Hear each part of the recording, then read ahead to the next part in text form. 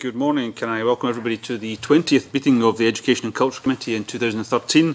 Can I remind all those present to please ensure that all electronic devices are switched off at all times, if you don't mind, please. Our first item today is an evidence session with the Minister for Children and Young People on our inquiry into decision making on whether to take children into care. Can I welcome to the committee this morning Aileen Campbell, Minister for Children and Young People, David Blair, Head of Looked After Children Policy, and Phil Rains, Head of Child Protection, Scottish Government. This is the final oral evidence taking session for inquiry. We intend to publish our final reports after the summer recess. Today's session, therefore, is an opportunity for members to question the Minister on the key issues that have arisen throughout our inquiry, including, of course, those issues that were raised, I think, very extensively and eloquently last week at our event that we held here in the Parliament. Good morning, Minister.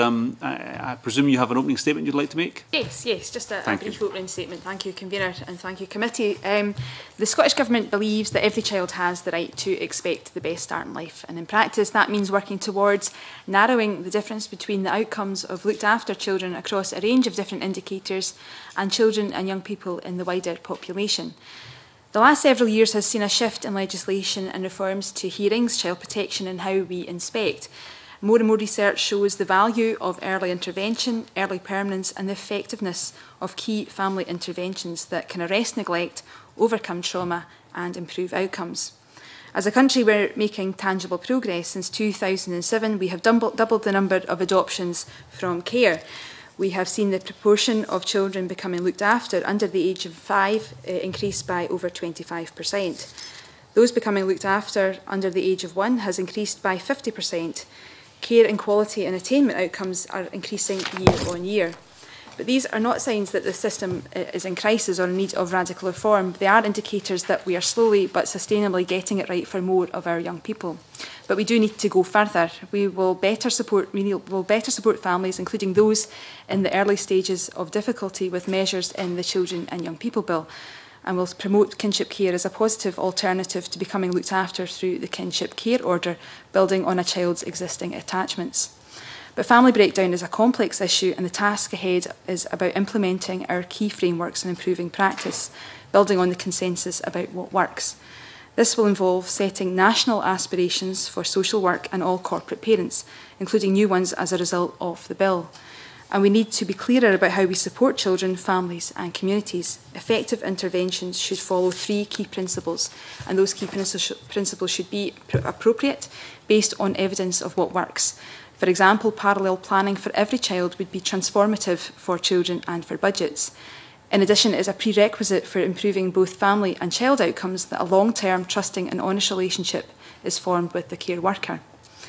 They should be proportionate, doing only what's required, but recognising that universal services in the third sector are better placed than social work to do much of the heavy lifting, for example, when supporting families with the early signs of breakdown. Investing fully in early preventative measures and so problems don't escalate, and recognising that resolution in cases of neglect might warrant long-term, low-level parenting support rather than time-limited, focused intervention. And interventions need to be timely. And that means taking responsibility for investing much earlier in families and ensuring every single child in care has a timescale relevant to that child set for determining permanence, and that those are adhered to. So in summary, the challenge is about mobilising better our combined efforts and resources, putting more of it into families earlier and making it easier for practitioners to deliver involved family support and the safe, stable, nurturing and permanent home in whatever form needed by every child. So thank you for the work that the committee has done, and I look forward to taking some of your questions. Thank you very much, Minister. Can I begin with a couple of questions? Could you explain to the committee what exactly is the government's role in terms of the decision-making processes in moving children from the home? What do you see as your role as Minister, and what do you see as the government's role in this process? Well, I very much see our role as being that of a leadership role in setting out the guidance, providing the frameworks and making sure that we provide the support to ensure that decisions that are made by the local practitioners are done so in a way that's fully informed and that those practitioners are fully empowered.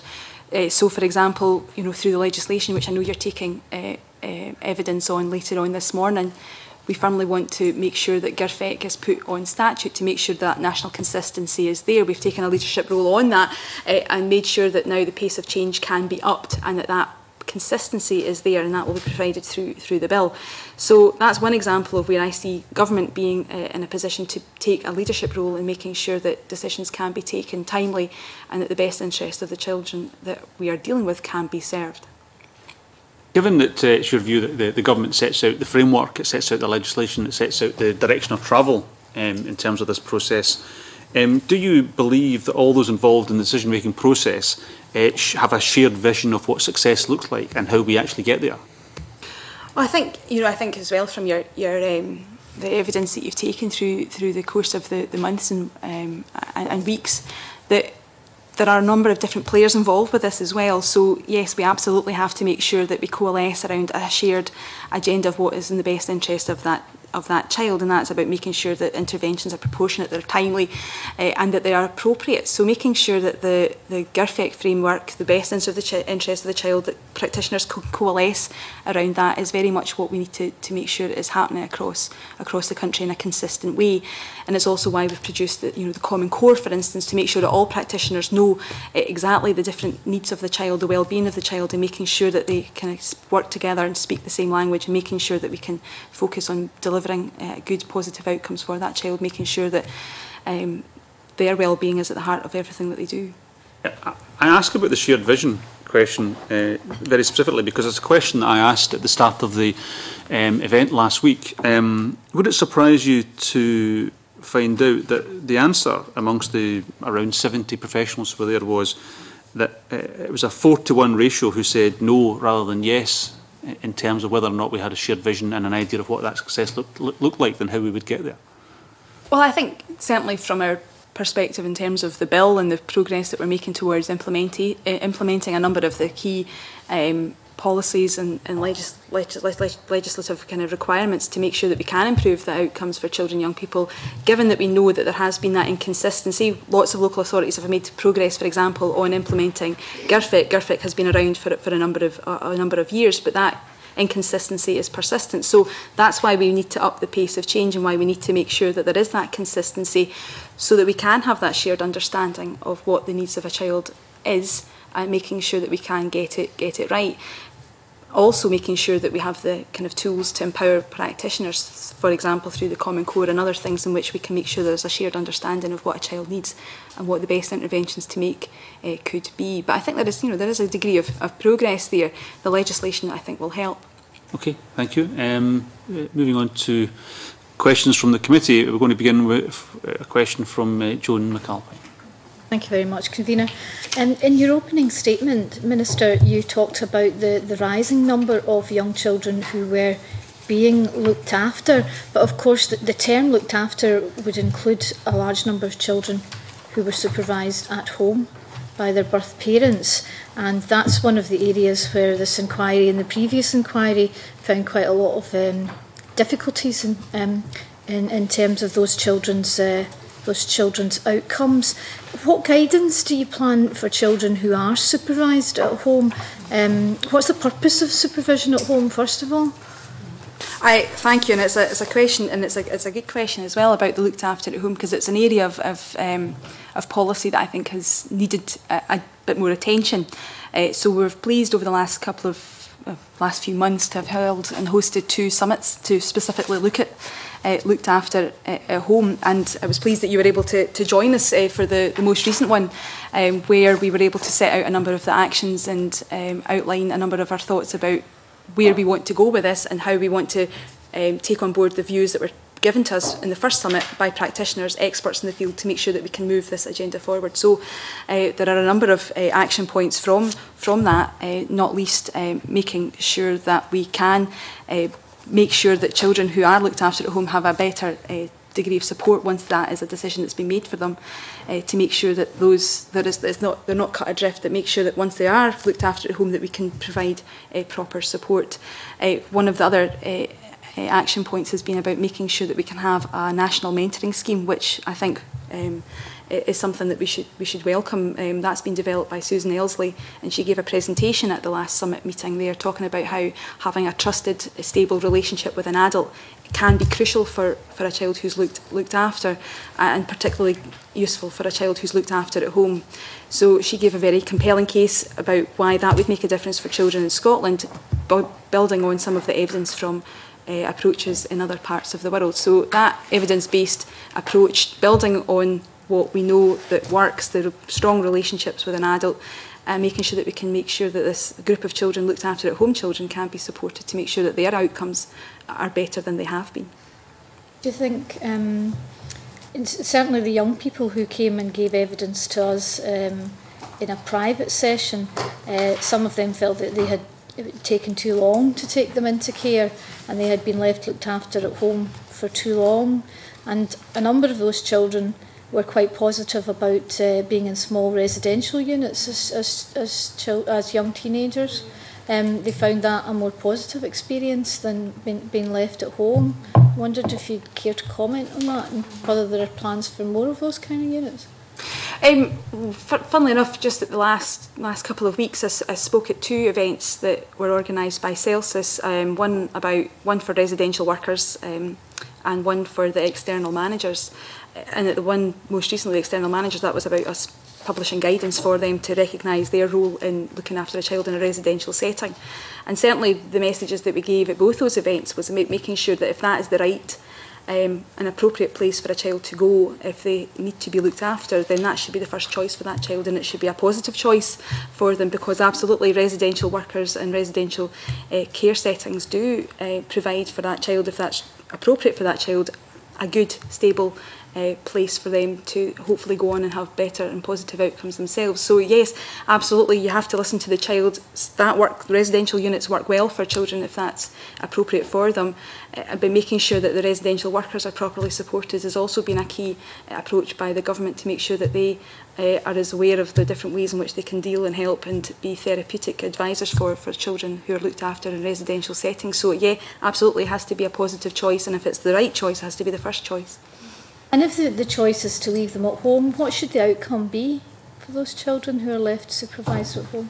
Well, absolutely better than they maybe have been, and making sure that they have the support, that there's the family support there, that we can make sure that those children don't become lost in the system. So absolutely making sure that they are supported and that is an appropriate place for them to be, making sure that the support is there, which is why, you know, we were talking at the last summit there about how we strengthen the support for that child, and that if that's the option that's best for them, because as well, you know, they will have strong attachments to their home setting, their home family as well, and that's why this issue is particularly complicated, because there is strong attachments there. It's complicated that there's a lot of possible trauma in that family's life, that child's upbringing. So we need to make sure supports are there in place for them, and making sure that, for instance, that approach that Susan Elsley is developing around a mentoring scheme, making sure that some of those things can help make sure that child can have a good and positive and happy life. In terms of that network of support, you mentioned the increasing role of universal services in your opening statement. What plans does the government have to require all the people who interact with a child across those universal services to have adequate training, both in the importance of attachment and perhaps in child development milestones, so that they can identify when something's going wrong in a child's life?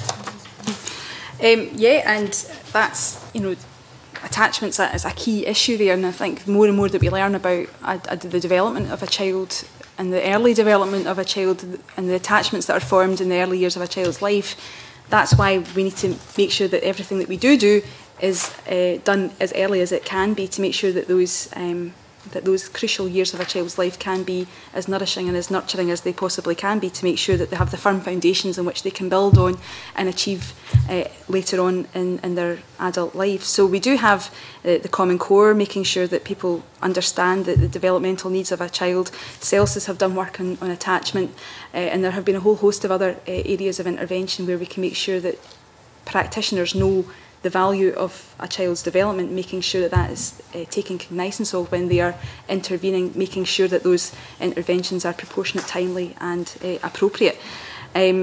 And there's a whole load of other work that has been going on, not least it's been furnished by the academic knowledge of people like Bruce Perry, who came over and spoke at a CELSIS conference talking about the physical brain development of children and young people. Susan Zedike, who's an academic in Dundee, who's been evangelising about the need of early intervention because of the brain development of young children as well. So these things help us focus our attention to making sure that those interventions that we make are the most appropriate ones for that child, and making sure that their life can be as fulfilling as it possibly can be. Thanks very much. Thank you. Neil Finlay. Thanks very much. Good morning. A number of young people who we spoke to had been involved in the system advised us they were left at home for too long and should have been removed earlier. And we can look at that in two ways, but you can look at that as a preventative action that moves in early and removes them from the family home and prevents further problems down the line. And that can be good for that young person, but for others, remaining at home with looked after status can be also seen as preventative as well, obviously for the family.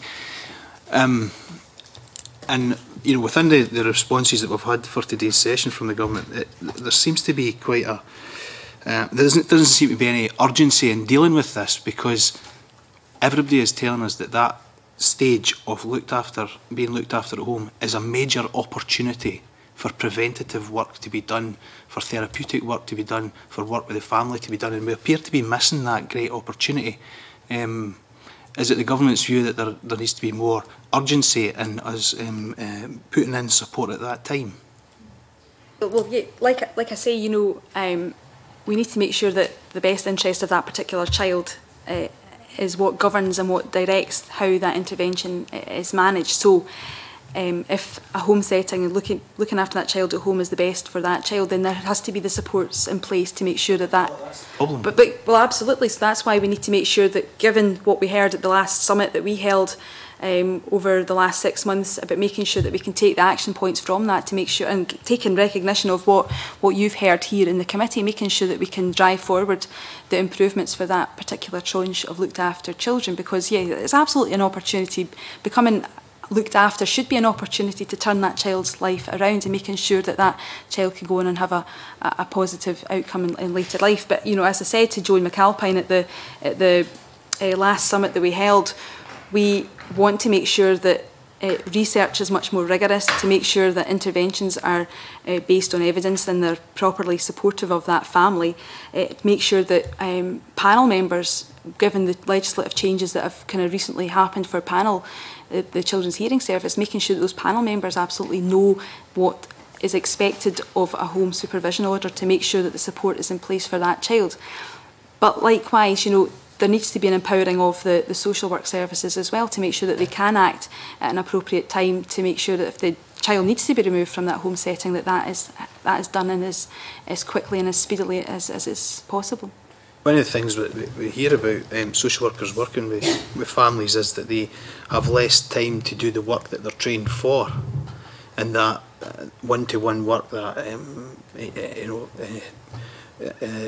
therapeutic work that they want to do, that they're trained to do, but they've got less time to do it. There's less of them doing it.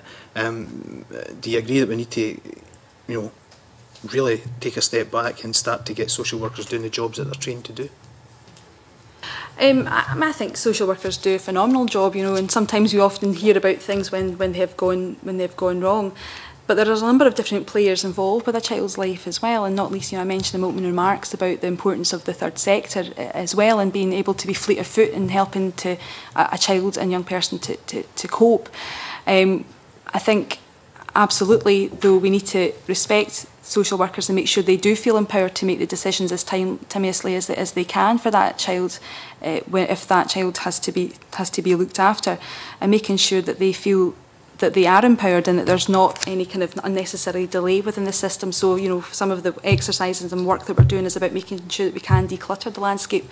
Another issue I think the committee picked up upon, to ensure that the practitioners who are involved in that child's life can do the job that they want to do and that they've been trained to do. Colin Beattie. Thank you, Convener. Minister, given the fact that we've got a huge amount of evidence that's been built up over a period and opinion from experts, we should now know what's best in seeking to return a child to the family home. And if that's so, why are outcomes for these children so poor? Well, no, like I said to Joe McAlpin and to Neil Finlay, I think the last two summits that we held was an opportunity to shine a spotlight on this particular group of children who are looked after, recognising that maybe things haven't always been in place in the way that we would hope or expect. So that's why we need to make sure that if a home supervision is the right choice for that child, that there is proper support in place. Through the work of the Early Years Task Force, for instance, we understand that interventions like Triple P, Incredible Years, all those kind of interventions that are about strengthening the assets of that family to making sure that maybe they can cope a wee bit better themselves, building on the strengths that they have, because undoubtedly they will have had strengths if that was deemed to be the right approach for that child, that they can be empowered to make sure that they can create a much more nurturing home for that child. But, that is something that we need to work a bit harder at, because absolutely we recognise that the outcomes for that particular group of young children who are looked after hasn't been as good as it has been for others. In recent weeks we've actually been talking to some of the young people, and it was quite interesting some of the things they were talking about. And one thing which they emphasised, which none of the professionals and experts had come up with, was the importance of a loving relationship. And the young people thought that this might be messy and all sorts of things, but they felt that this was a very important thing that was missing in their lives. Now, it's very difficult from a corporate point of view, if you like, to replace that. But how would you envisage that being tackled? And I think, some of these simple things are often the things that are kind of the most kind of obvious and the most kind of important to address. And absolutely a strong, stable relationship is critical for young people to go on and achieve, in the same way that children who aren't looked after have that strong, stable family behind them to help them achieve all that they want to achieve. So I mentioned the national mentoring scheme that has been developed. Susan Elsley sits within the Looked After Children's Strategic Implementation Group, LACSIG, and she's developing this national mentoring scheme to try and make sure that there is an opportunity for children who are looked after at home to have that strong relationship.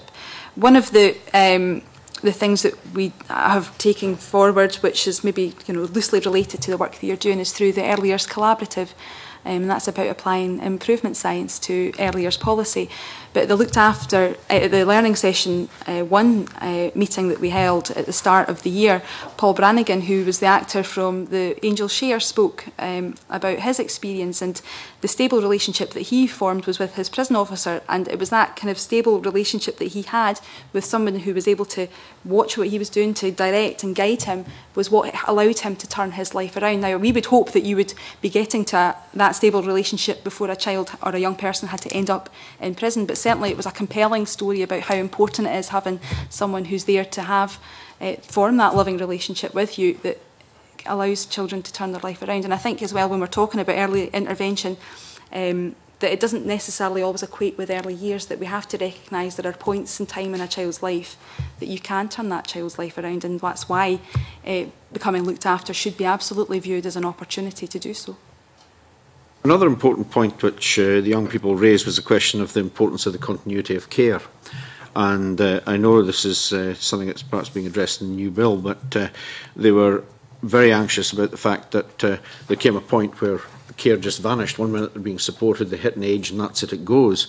And an interesting point they raised was that whether it would be possible for residential units to have, if you like, open beds so they can go back there for support as and when they need it. And I'm just wondering how practical that might be. I think, if you think about your own family, you go back and forward to your mum or your dad, beyond the age of 18, 16, when a child can leave care. So, and I think that's the type of support we want to see in place, something that's a bit more reflective of what it's like for a family. So we're increasing the age to 25 for a young looked after person who wants to seek additional help. provided that's not provided by someone else, that they can access support if that can be provided by the local authority. So I think what's important is making sure that that young person can keep a degree of continuity with a care worker that they may have met in a residential unit. So absolutely we need to be mindful of what is more reflective of family life and trying to do our very best to try and replicate that as best we can. It's difficult because it is, you know, like you recognise, it's a corporate parenting role we have, but we have to try and do what we can to make sure that that young person feels supported and not cut adrift, as some of the young people have described to you in your committee's evidence session. Ian MacArthur. Yeah, thanks, Minister. Just going back to Colin Beattie's earlier point about the loving relationship, I mean, I think I'm right in saying that you referred on a couple of occasions to the importance of creating a strong and stable relationship, and I think that's fairly made. But consistently we've been told by the young people that appeared before us in private session and at last week's event about the importance of a loving and trusting relationship. And I think there's probably an important difference between loving and trusting and strong and stable. I just wonder, I know it creating underscoring loving relationships in legislation is not something I don't think any of us would wish to see, but there does seem to be an important distinction between what younger people, I mean, albeit maybe slightly older than the earlier intervention we were talking about, but that what they're looking for is a loving and trusting relationship, perhaps more than a strong and stable one, which sounds very worthy, but maybe lacks some of the warmth that children kind of need. And yeah, I guess, and it's not to absolutely. I totally agree, in that they will be wanting to find that loving relationship as well. And you know, I go back to some of the work that has been done as well by the Early Years Task Force, a subgroup on that, about talking about relationships and the importance of relationships, which is why the government supports Relationship Scotland, Scottish Marriage Care as well, to recognising that all of those. All families maybe from time to time require a bit of help and assistance to make sure that loving relationships, regardless of whether that's between a couple or with a family, are there and that support can be given to them. And you know, the work of the task force is very much recognising the need for that loving relationship as well. So yeah, I mean, is there maybe a distinction that strong and stable, as I say, sounds worthy, but is almost something that's done to them and for their benefit, as opposed to loving and trusting, which is more of a kind of two-way process, where actually their views are taken on board and we're kept informed, etc., of what's happening to them. I guess maybe some of it may be semantics. I guess, you know, some of it I don't think I disagree with what you're saying, and so absolutely that's what the mentoring scheme is designed to do, to make sure that there is a relationship of some sort with a trusted adult. To make sure that young person can get the support that they deserve and that they need and has been lacking in their lives as well. Recognising as well that there will be still strong attachments to the family as well, and there will be a lot of conflict going on for that young person as well. So it will require a very, very special, dedicated person to provide that. But I think what we're talking about is largely the same thing, that we recognise that these children who have lacked some of those key elements of what a strong relationship, a loving relationship will be, and trying to provide it through what we hope will be a good project through the National Mentoring Scheme. Finlay? Yeah, in the Scottish Government's response to the questions or the points that were put forward, it says that 73% of young care leavers had a pathway plan in 2012. Throughout our year of taking evidence, all of the people we have spoken to throughout this period, the only time I've heard or saw the term pathway plan is in that response. Is that not concerning? You know, it's none of the professionals, none of the young people, none of the third sector organisations have mentioned this, and yet, so is that not worrying? I'm not. What did you ask them about that specifically? Well, I'm just trying to work out what. I would have thought was it when, something that wasn't? When we were talking about people leaving care or the process through the care system, that someone would have said, "Oh yes, each young person has a pathway plan," or each professional who works with them would refer to that. It's just a term that no one has mentioned. I find that quite startling. but 73% of them do have it. So there's clearly been clearly though that's been developed and it's there for them, and it's increasing, and that's something we need to make sure happens more regularly. But again, we go back to the fact that the bill will helpfully legislate for and putting GARFEC on statute and making what sure is it? that... Could you tell us what a pathway plan is? Well, making sure that there is a clear kind of pathway for that child if they're leaving care, to make sure that the supports are in place. But, if practitioners are saying that they're not aware of this, then we'll take that on board and make sure that that's something that's just so that's I'm not misleading addressed. you. Practitioners have not told us they're not aware of it. It's just no one has mentioned it. Through the whole process, not a person has mentioned the term pathway plan. Now, if they had, then we would have asked, I'm sure someone in the committee would have asked, could you tell us what's in that? Does it, I have no idea what's in it, so maybe if you could tell us what would be in someone's pathway plan. Well, I think there's maybe two issues there as well, and I think if that's something that the committee has found, which again is useful, because all of us want to get it right for the young people who are looked after and accommodated, to make sure that they do have a seamless transition into independence, and it's something that absolutely we need to get better at, and it's a key challenge there, because they need to have support to go into adulthood, and making sure that is a positive experience for them. And if that's not been clear for the young person, if the young person feels that they've not been included in that, if the practitioners aren't raising that as an issue with you, then that's something we can absolutely take back and make sure that there is more clarity for that. What would be in it then, just so to... Well, there would be support in terms of support in terms of accommodation support in terms of looking for destinations through training, education, that type of thing. Perhaps, David, would you like to comment? Sure. As well? The Looked After Children guidance explains what some of the key elements that should be in the plan. I don't have that guidance with me, but I can certainly send that on, or a version of it to the committee. But there's no prescribed format. It should just be a fairly straightforward record of the decisions taken about the aftercare package for a looked after child, and the support that's needed for that child. So there's no prescribed format, that's what I'm saying. So what standing does that have then? Because a number of the young people were saying that when they left their care setting, that was it. So somebody might have had something written down in some kind of format, but for a number of the young people we spoke to, it meant nothing. Nothing then happened.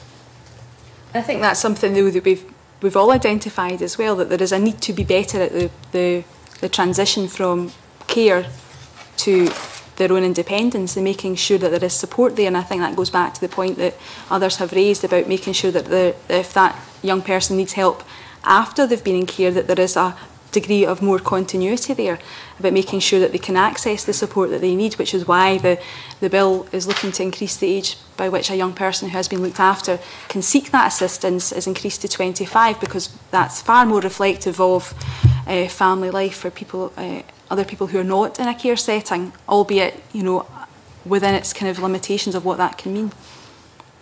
Okay. Claire Adamson. Thank you, Convener. Minister, you've mentioned a lot in your opening statement and the evidence so far about family intervention, and I appreciate that there's a lot of work being done. It's a movable feast that we have here. We can't really take a snapshot in time about where we are with this, but one of the concerns that did come through from the evidence was the decision-making process about returning a child who's been removed from the home back to home, and whether the adequate interventions have been done, whether the problems at home were to do with addiction or other problems. So can you give us some reassurance as to how family intervention will change that sort of situation with a child being removed and returned to a family home repeatedly without actually anything changing within that context? And I think the point that you raise is has been expressed not only in the evidence that you've got, but certainly as well in the summit that we held, the two summits that we held. So we'll be carrying out work over the coming months to assess the support required for children returning home, and that will be informed by the SCRA research as well on children on supervision requirements over 5 years. but certainly within the bill as well, you know, there's within the kinship care order, there's access. We want to make provision for access to family counselling as well, to make sure that there is a far more emphasis on therapeutic interventions that can ensure that family is empowered and to enable them to better equip themselves to look after the child, to make sure that it is a far more positive experience for both them and for the child, recognising, you know, for some kinship carers that they have, it's maybe been a whole generation since they've last looked after a child. So yes, there has to be proper, appropriate and timely interventions for those children who are being looked after at home. But also in terms of family interventions that were taken before children become looked after, you know, there's a rollout of family nurse partnership working with teenage parents to make sure that they can be better equipped to look after their babies. That evidence has shown that they have then spaced out their babies a wee bit. There's a bit more time between their next child, that they're far more able to look after their next child because of the parenting skills that they have been equipped with through this intensive support. The Early Years Task Force is also advocating the Triple P Incredible Years as other forms of intervention as well in a group setting. The parenting strategy that we launched last year as well also articulates the importance of parenting as well, and the fact that every parent, regardless of whether a child is looked after or not, may require a degree of support and help. So I think there's a number of things going on to make sure that there is support in place, and to recognise that support is often needed regardless of the level of support, to hopefully make sure that every child is given that good start in life. Neil Finlay. On the resources available, can I ask how much we spend on protecting children? Protecting children, I don't know, Phil, do you have any? Children. Protecting children. In terms of child protection? On protecting children, in terms of the whole budget heading of protecting children. Talking about within the national government, across Scotland as a whole, local government? Of Scotland. I'm not sure the statistics are collected that way. I mean, there's something about what you mean by protecting children, because clearly you could argue that a lot of social work, a lot of children's services, more generally, all that expenditure is there for protecting children. So we don't know how much. I think we'd have to come back to you on that. No, I think we've asked for that twice already. And have you? Yeah, we've asked for that twice already, and we've not had the figure. And clearly there's an issue there, because if we're going to plan services, and if we're going to determine whether public money has been well spent or poorly spent, then we need to know initially how much is being spent. Yes. Oh, I see. I think, yeah, and I understand the question now. Yeah, absolutely. And I think we came back to you to say that, you know, absolutely we need to have far greater understanding of what has been spent and how we spend it, to make sure that we can strategically plan for what we're doing going forward. But as Philip says, you know, there is a kind of complicated landscape there with terms of all the interactions of different agencies and the different, you know, third sector organisations, health sector, all these different things that come together to make sure that we can ensure adequate protection for children is in place. But, you know, again, we'll look back, and if we can provide you with any more figures, we will do so. But I think in the original answer that we gave you, it recognised that there was a need to do a bit more work on that. The whole budget's complex, but we can put a figure on it. So surely we can put a figure on this, because we have to know whether the amount of money we spend is being spent well or spent badly. It's true, but it can be difficult to define, because a lot of services will be set up to do a whole range of things, an important part of which is actually protecting children. So there's an argument in which almost all of children's services is there to protect children one way or the other. Much of the education budget is there to protect children. So getting into this is quite a complex thing, because part of the purpose of protecting children, the way it's actually rooted in GERFIC across many agencies, is that Universal Services has this as part of their ongoing functions. It's hardwired into what they do as a whole, and therefore extracting the protecting children bit is maybe there's a difficulty in it, because it's almost separating out something from what they should be doing as part of their everyday business. But I mean, if you're advocating that we ring fence to give you that clarity that you want, then, you know, if that's something that the committee wants to recommend, then, you know, let's happily go back to COSLA with that. You know, you mentioned that, I didn't. You know, all I asked is what the money is that we're spending on this element of the budget, because there's clearly very significant issues have been raised during this inquiry. That would normally then lead to government taking a response that either requires more cash or less cash. But if we don't know whether it's more cash or less cash than some figure that we don't know, how can we establish whether we need to invest or take money back? If you don't know your starting point. We've also, though, been doing work as well about making sure that with the money and the resource that is being spent, that can be spent in a much more strategic way. So the help and assistance that's been going on with local authorities around strategic commissioning, about making sure that we can properly and much more effectively prepare the services that are required for children, to make sure that they are more alert to the needs of a child, to make sure it's not just a kind of, oh, what's out there, we'll place a child with this particular care setting, to make sure that that whole commissioning is a bit more streamlined. That's another way to make sure that we can effectively use the money that's within the system to do that. But again, you know, like, there is the complications of all the different services coming together. I think, you know, there is, in terms of what can be possibly spent on children's services, it's into the £2.5 billion, and I think within the early years task force, the £270 million change fund, albeit small, is about making sure that that money, the global total of the resources that have been brought to that table, can be put in towards early intervention and effective intervention. But it's easy to say early intervention, but it's, you know, it's a difficult thing to do. It's a cultural change that needs to happen for services in order to make sure that we can determine the best outcomes for children and young people. In this area, what does strategic commissioning mean?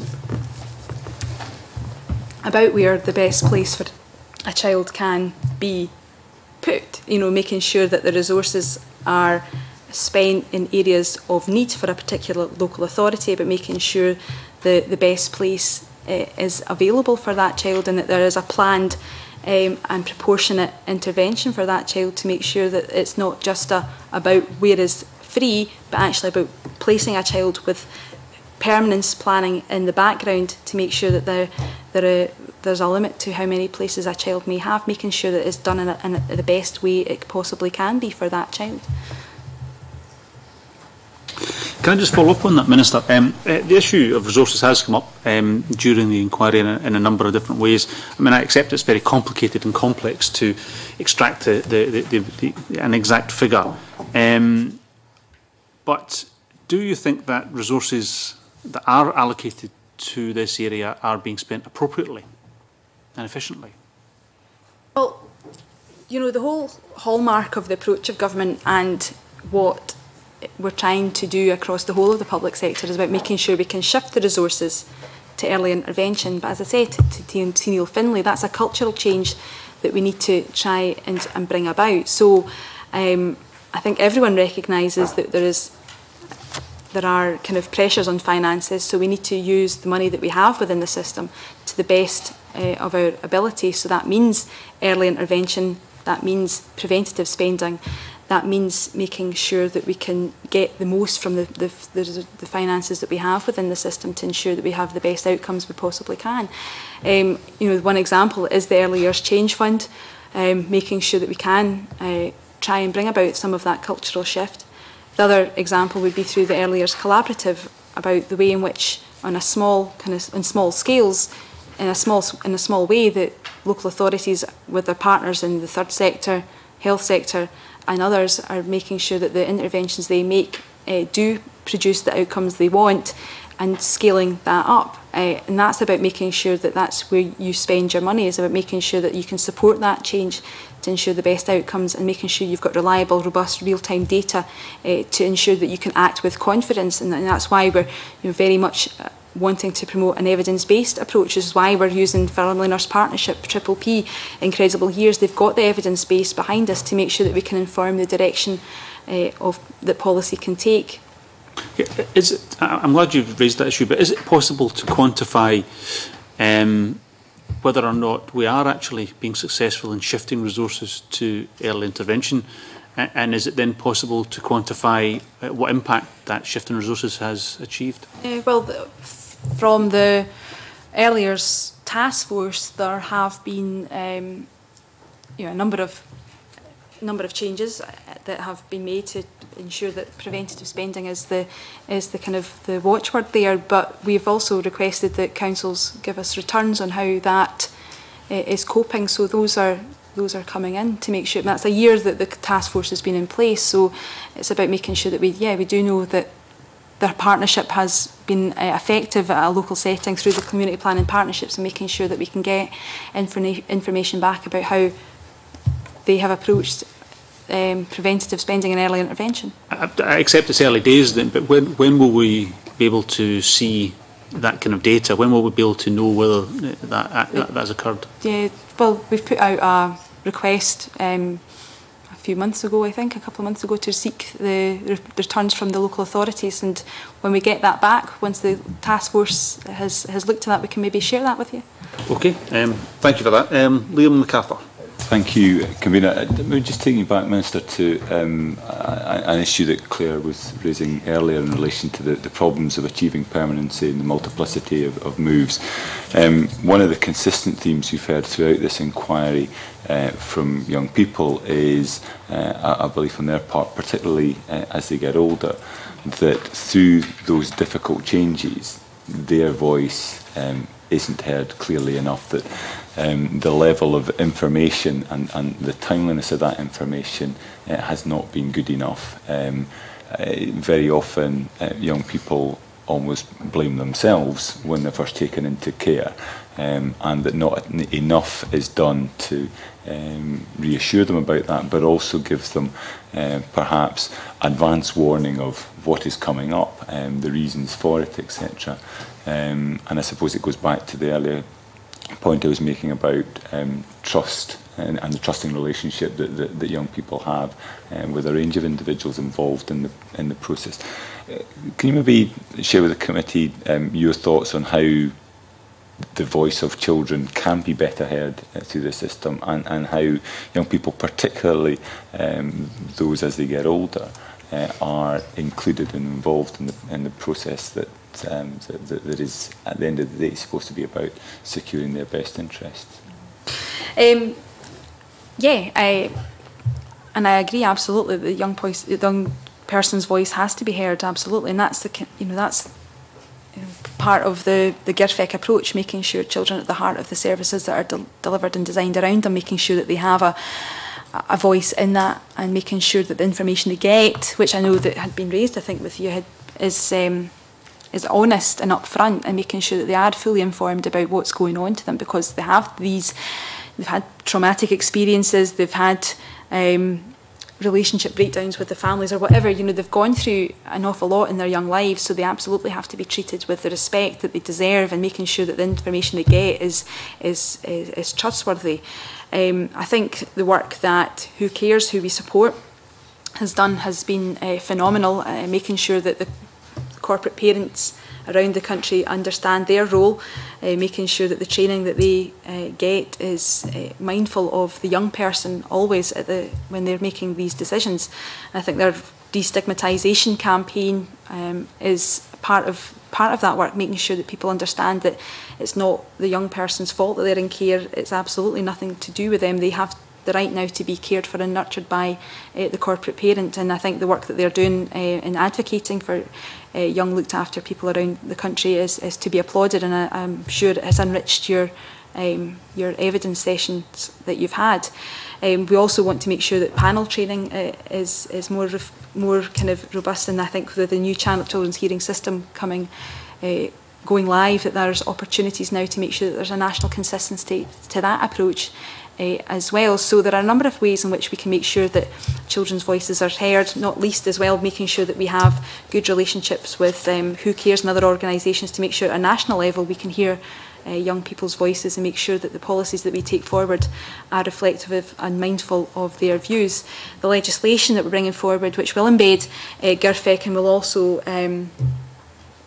have a much more cognizance of the UNCRC, which very much is about making sure children's voices are heard, will also help make sure that not just government but the wider public sector is mindful of their role in ensuring young people have a voice in the processes that are going on around them. I mean, obviously the priority was more about trying to reduce the number of moves and placement than achieving that permanency earlier. Also, I think a factor would be perhaps limiting the number of different, whether it be social workers or other participants in the process that the child has to deal with. But from what you're saying, there would be an expectation that information would be shared with the child in advance, save for those instances where there may be a risk of the child perhaps absconding in order to avoid a move. Your expectation would be that information should be shared ahead of time, unless there are good and compelling reasons not to.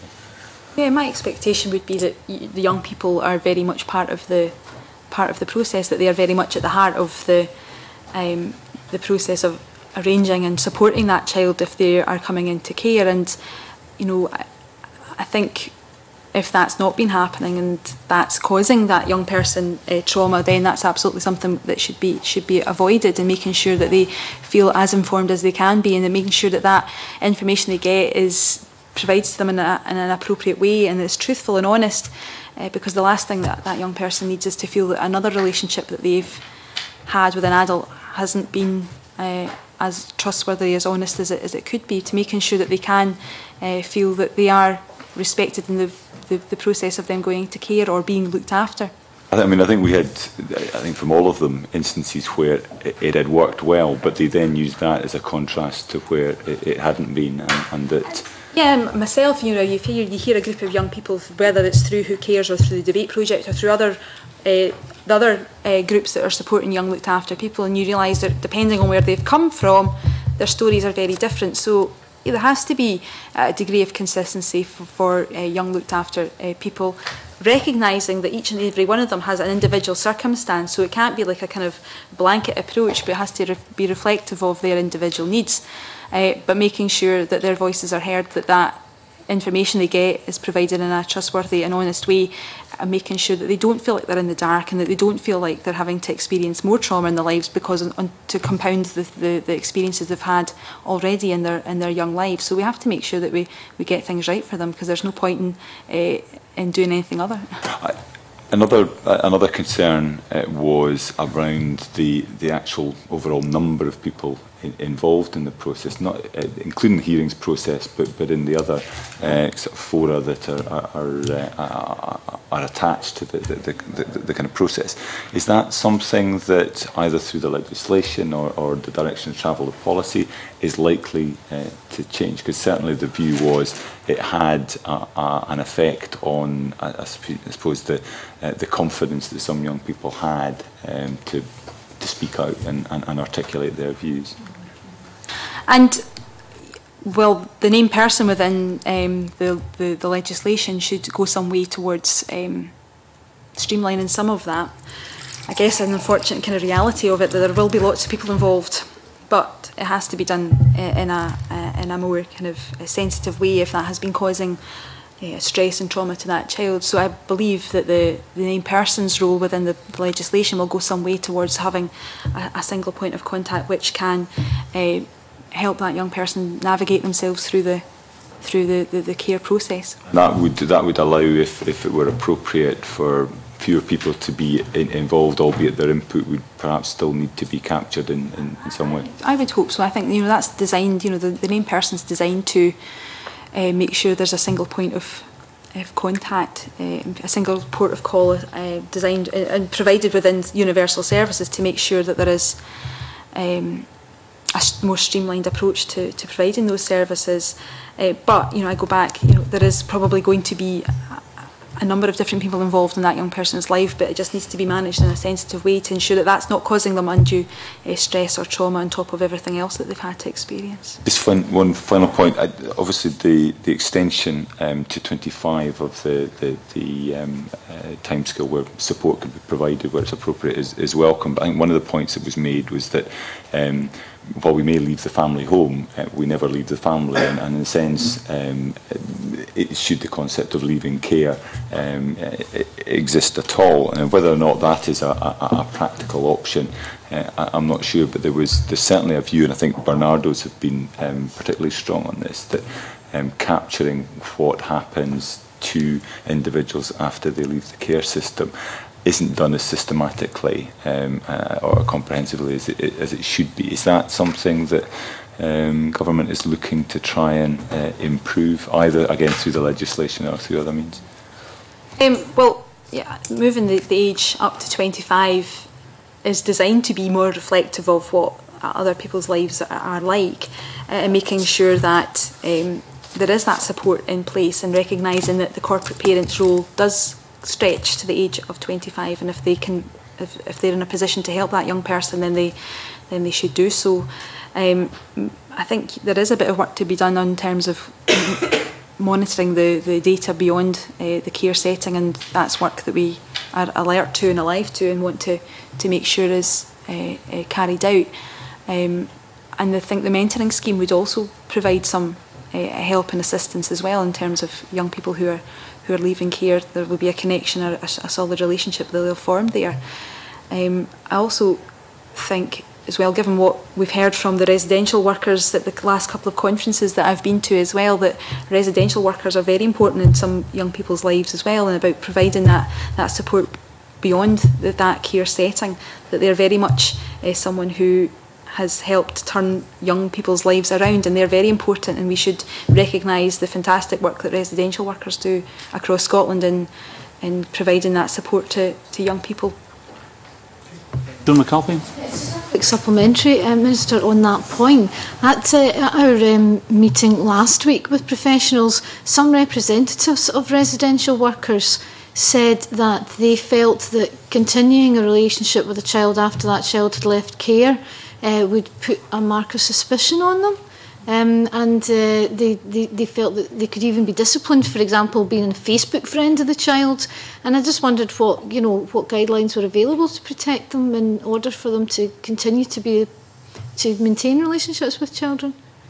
I think it's more about making sure that it's not just a kind of a cliff edge that young people kind of face when they leave care, and making sure that there's an openness there to be able to, if there is a need to kind of come back and seek advice and guidance, that residential worker is there to do so. But, absolutely kind of being mindful of if there is a fear from residential workers in doing something which is probably quite, naturally instinctive, that if that's something that they feel is stopping them do that, then we should help them. And certainly there's a number of bits of guidance that are out there for residential care workers. They're now a registered workforce as well, so there are procedures and structures in place to help with them.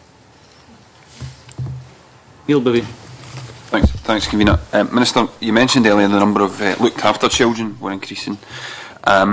Given estimate numbers of children who suffer neglect vary from research to research, study to study, do you have any plans to begin recording the numbers as you do for children on child protection registers and also children with additional support needs? Yeah, absolutely. Making sure that children who neglect is one of it's a big issue that we need to tackle, and making sure that we can properly deal with that is absolutely fundamental. And just last week we launched training materials specifically for neglect. It was Bridget Daniels who has developed and designed that, so those are available on the With Scotland website, I think, and so that's one example of where we're trying to make sure that we can better deal with issues around neglect, and being alert and empowering practitioners to be more alert to neglect as a kind of form of early intervention. Obviously, neglect is a very important issue that needs to be tackled. Is it your intention to compile kind of data and statistics on the level of neglect? Obviously, we have varying different statistics on what the extent of the problem is. Perhaps I could ask that.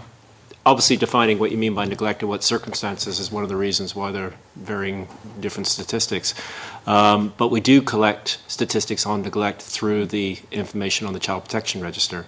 You'll know that the statistics that came out in March, which I think was the last official publication on statistics on child protection, captures what the concerns were that put the kids on the Child Protection Register, and neglect is one of the ones that we collect on. So we've been doing that for a number of years, and we've, I think with this past statistical publication, have provide a lot more clarity about the nature of the concerns that are there.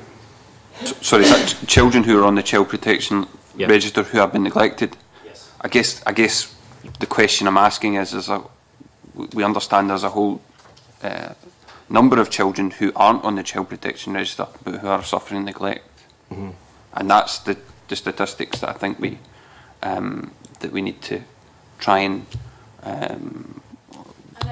have an understanding. To help, they've outlined the work that we're doing to help empower practitioners to be more alert to the issues of neglect, and that's on With Scotland's website. Okay. Do you have any, in terms of agencies, different agencies working on issues around children who suffer neglect, do you have any plans to introduce powers to centralise control under Scottish ministers and remove power over children's services from local authorities and health boards? With respect to neglect? To neglect? I don't understand. You want us to taking away responsibility from local authorities? Do you have any plans to remove control from local authorities and health boards over children's services, to centralise it under? To the government? Is there something specific you have in mind? Sorry, I don't. Just for clarity. Have you heard something that we've not heard? Because do you mean taking control of social work, children's services, health visitors, all these things, and having that control in national government? Because that's certainly not a plan of the government. Right. So, but in terms of, you will not introduce powers to centralise that sort of. My understanding is that their legislation exists, and sorry, maybe speaking a bit wide of the mark here, but that where local authorities fail in their duties and functions, ministers already have powers to take steps to act, regardless of whatever those functions and powers are. But we can certainly come back on clarification of that if it's a specific question regarding children's services, the failure of local authorities, and I respect, I guess, health boards, but with regard to acting on their functions with regard to children. Is that specifically what you're asking? Yeah. Okay. In terms of, we've heard particular concerns about children who are in the early years and decision making affecting very young children. What are the government planning in terms of the work through the Early Years Collaborative to tackle neglect amongst very young children, and also how can we improve the decision making for very young children? Lee McArthur mentioned earlier about children needing to be heard. Obviously, it's very difficult for very young children to often make their views known. What would your response be to that? In terms of the Early Years Collaborative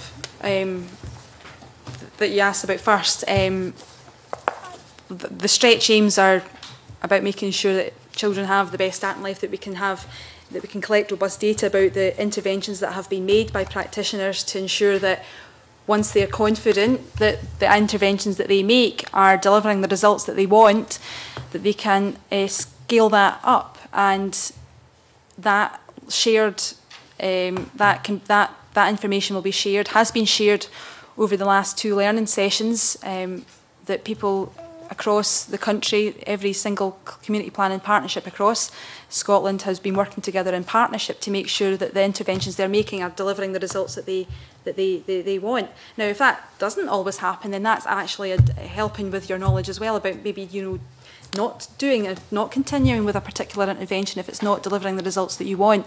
So that real-time data has been collected by CPPs around the country now. The last learning session, we were being able to, the local community planning partnerships were being able to share that learning amongst themselves to ensure that that can be applied across other local authorities. But, that won't necessarily be a kind of carbon copy. It'll have to be reflective of a particular local authority's needs and settings and geography. One that might be of interest to the committee is the Borders work, which is looking at particularly looked after children and permanence planning as well, around one of their stretch aims that they're trying to improve upon. So, that gives you one example of where one local authority is looking to seek to improve the law of looked after children and using the improvement science advanced by Early Years Collaborative to enable them to do so. One of the major issues affecting very young children we've heard is around kind of mental health issues, and I know in its strategy for mental health the Scottish Government made a commitment to improve infant mental health.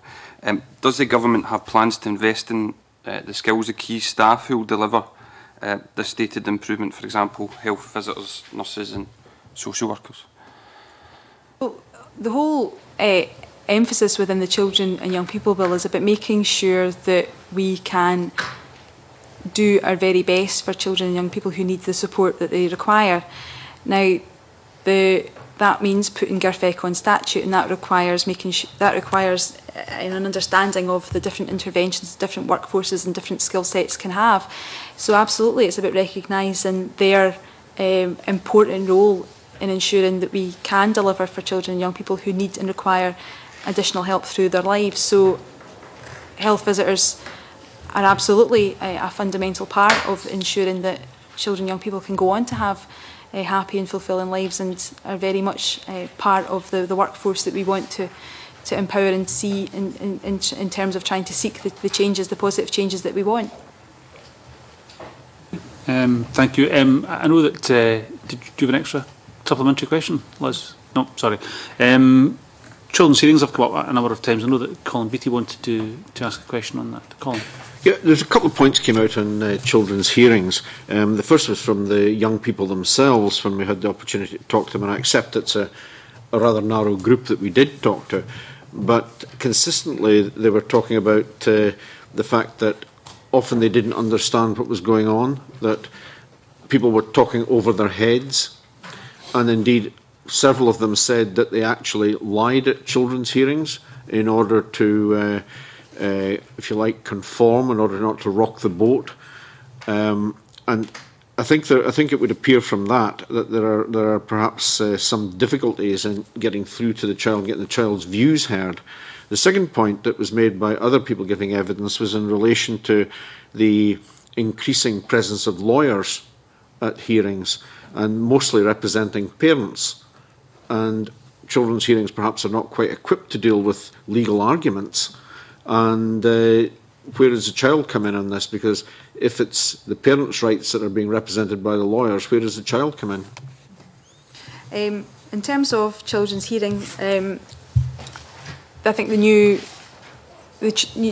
children's hearing system, which has now gone live at the start of the week, provides an opportunity to make sure that there is far more consistency, making sure that where there's best practice, if a child can feel that going through the panel has been a positive experience, that can be replicated, making sure that training is far more robust and empowering of the panel members to make sure that they're doing things as sensitively as they can be, and recognising that the panel members are volunteers and are doing a phenomenal amount of work, a lot of good work as well, to ensure the well-being of children across Scotland. In terms of law, there's been a number of different things that we've been trying to work through, because there is a recognition of that interface between the legal services and children's services, about the need for them to understand exactly concepts like GIRFEC and whatever. So officials and fairly senior officials have been working very hard to make sure that there's appropriate links there to try and influence the way in which the legal service can deal and cope with the decisions that they'll have to make, and so there's no undue delay, and making sure as well that the balance is appropriate, because you touched upon an issue around children's rights versus parents' rights, and absolutely, if we're going to be true to GIRFEC, then children's rights will be of paramount concern to people when they're making decisions. So I believe the bill, which will enshrine GIRFEC on statute, will go some way towards making sure that balance is always appropriate. Talking to the kids again, one of the points that they made was that there didn't seem to be a process whereby they were talked to separately, where they had an opportunity to give their views away from parents and other people that perhaps they felt a little bit influenced by. Almost in a personal capacity, I can maybe respond to that regarding children's hearing, because I've recently started as a children's panel member, and I've been struck by some really good, what I would have to call good practice, where often the lead has to come from the chair of a children's panel, where they've cleared the room in order to speak to the child on their own, in order to the child to feel more comfortable. And obviously there's only so far you can do to make a child feel comfortable in that kind of environment. But they've been very, very acutely aware of the fact the child often has an audience, and it's important for the child to be able to present their views to the panels without those people there. So a lot of it, I think, comes down to good practice, and when I'm hoping, I think the launch of the enactment, the implementation of the new Act and Children's Hearing Scotland will enable that kind of good practice, which I've seen in the panels, be spread more widely to enable children to have that kind of that experience as a more regular occurrence. Liam? Just very briefly, Colin mentioned the concerns in relation to the input of legal representatives in the hearings process. I think the concerns we've also heard is it extends beyond that, and actually some of the problems are perhaps almost more in relation to the court process, where you've got legal representatives whose understanding of attachment theory, child development, whatever it is perhaps not particularly extensive, and yet in that court setting they are seen to hold as much, if not more, sway than some of the other experts who are called to give evidence or participate. Is that something that is being addressed possibly through the interaction you've suggested at senior official level? Yes, there's much more interaction with the Scottish Court Service, the Scottish Prison Service, Scottish Legal Aid Board. There's been a lot more dialogue with family sheriffs to make sure that they understand about permanence and all these different things that you've alluded to as well. So that's what the work has been good that's been going on for the last few months about making sure that there is a much more wider knowledge of all the different elements that are important when making a decision about a child. Okay, I think this brings us on to an area of, we just started to touch on about the balance of rights between children and parents, so I'll bring in Liz Smith at this point. Minister, I think one of the greatest complexities that this committee is having to grapple with is this balance between children's rights and the rights of parents particularly, but of other stakeholders. Could you just expand on what advice that the government is taking on this basis, particularly legal advice? For hearings? No, just generally about the balance between, I mean, obviously this whole thing is about if we are to expand on the rights of children, then we have to be very sure that we're not undermining the rights of others, particularly parents. Yes. I'd be very interested to know about the legal advice that the government is seeking on this. Well, you know, everything that we do and all the policies that we take are underpinned by GIRFEC, getting it right for every child, making sure the child's at the centre of the decisions that are taken. So that's the thing that's underpinning all the actions that we take. And of course we have to recognise that parents do have a role as well within decisions. Now, for instance, the last time I was at the committee, we've passed a series of SSIs which were about making sure parents have an appropriate role within the hearing system as well. So that's been there to protect them within the hearing system too. So as for legal advice, do we have? I can get back to you on any particular legal advice. It's just it's been pointed out to us quite a number of times that obviously if we are to extend the rights of children, that we may have some development of Scots law within relation to European law, and I'd just be interested to know at what stage you are with taking advice on this. So we can't.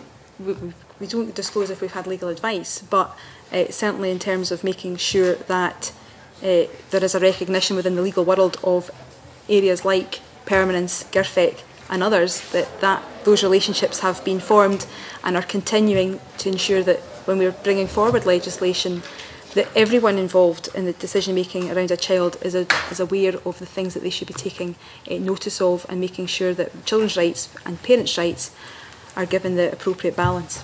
I fully understand, Minister, that you can't give us the details of what the legal advice is, but I think you can confirm as to whether the Scottish Government is looking at other legislation, specifically ECHR, as to how compatible it is with the development of increasing children's rights. I think you can confirm that for us.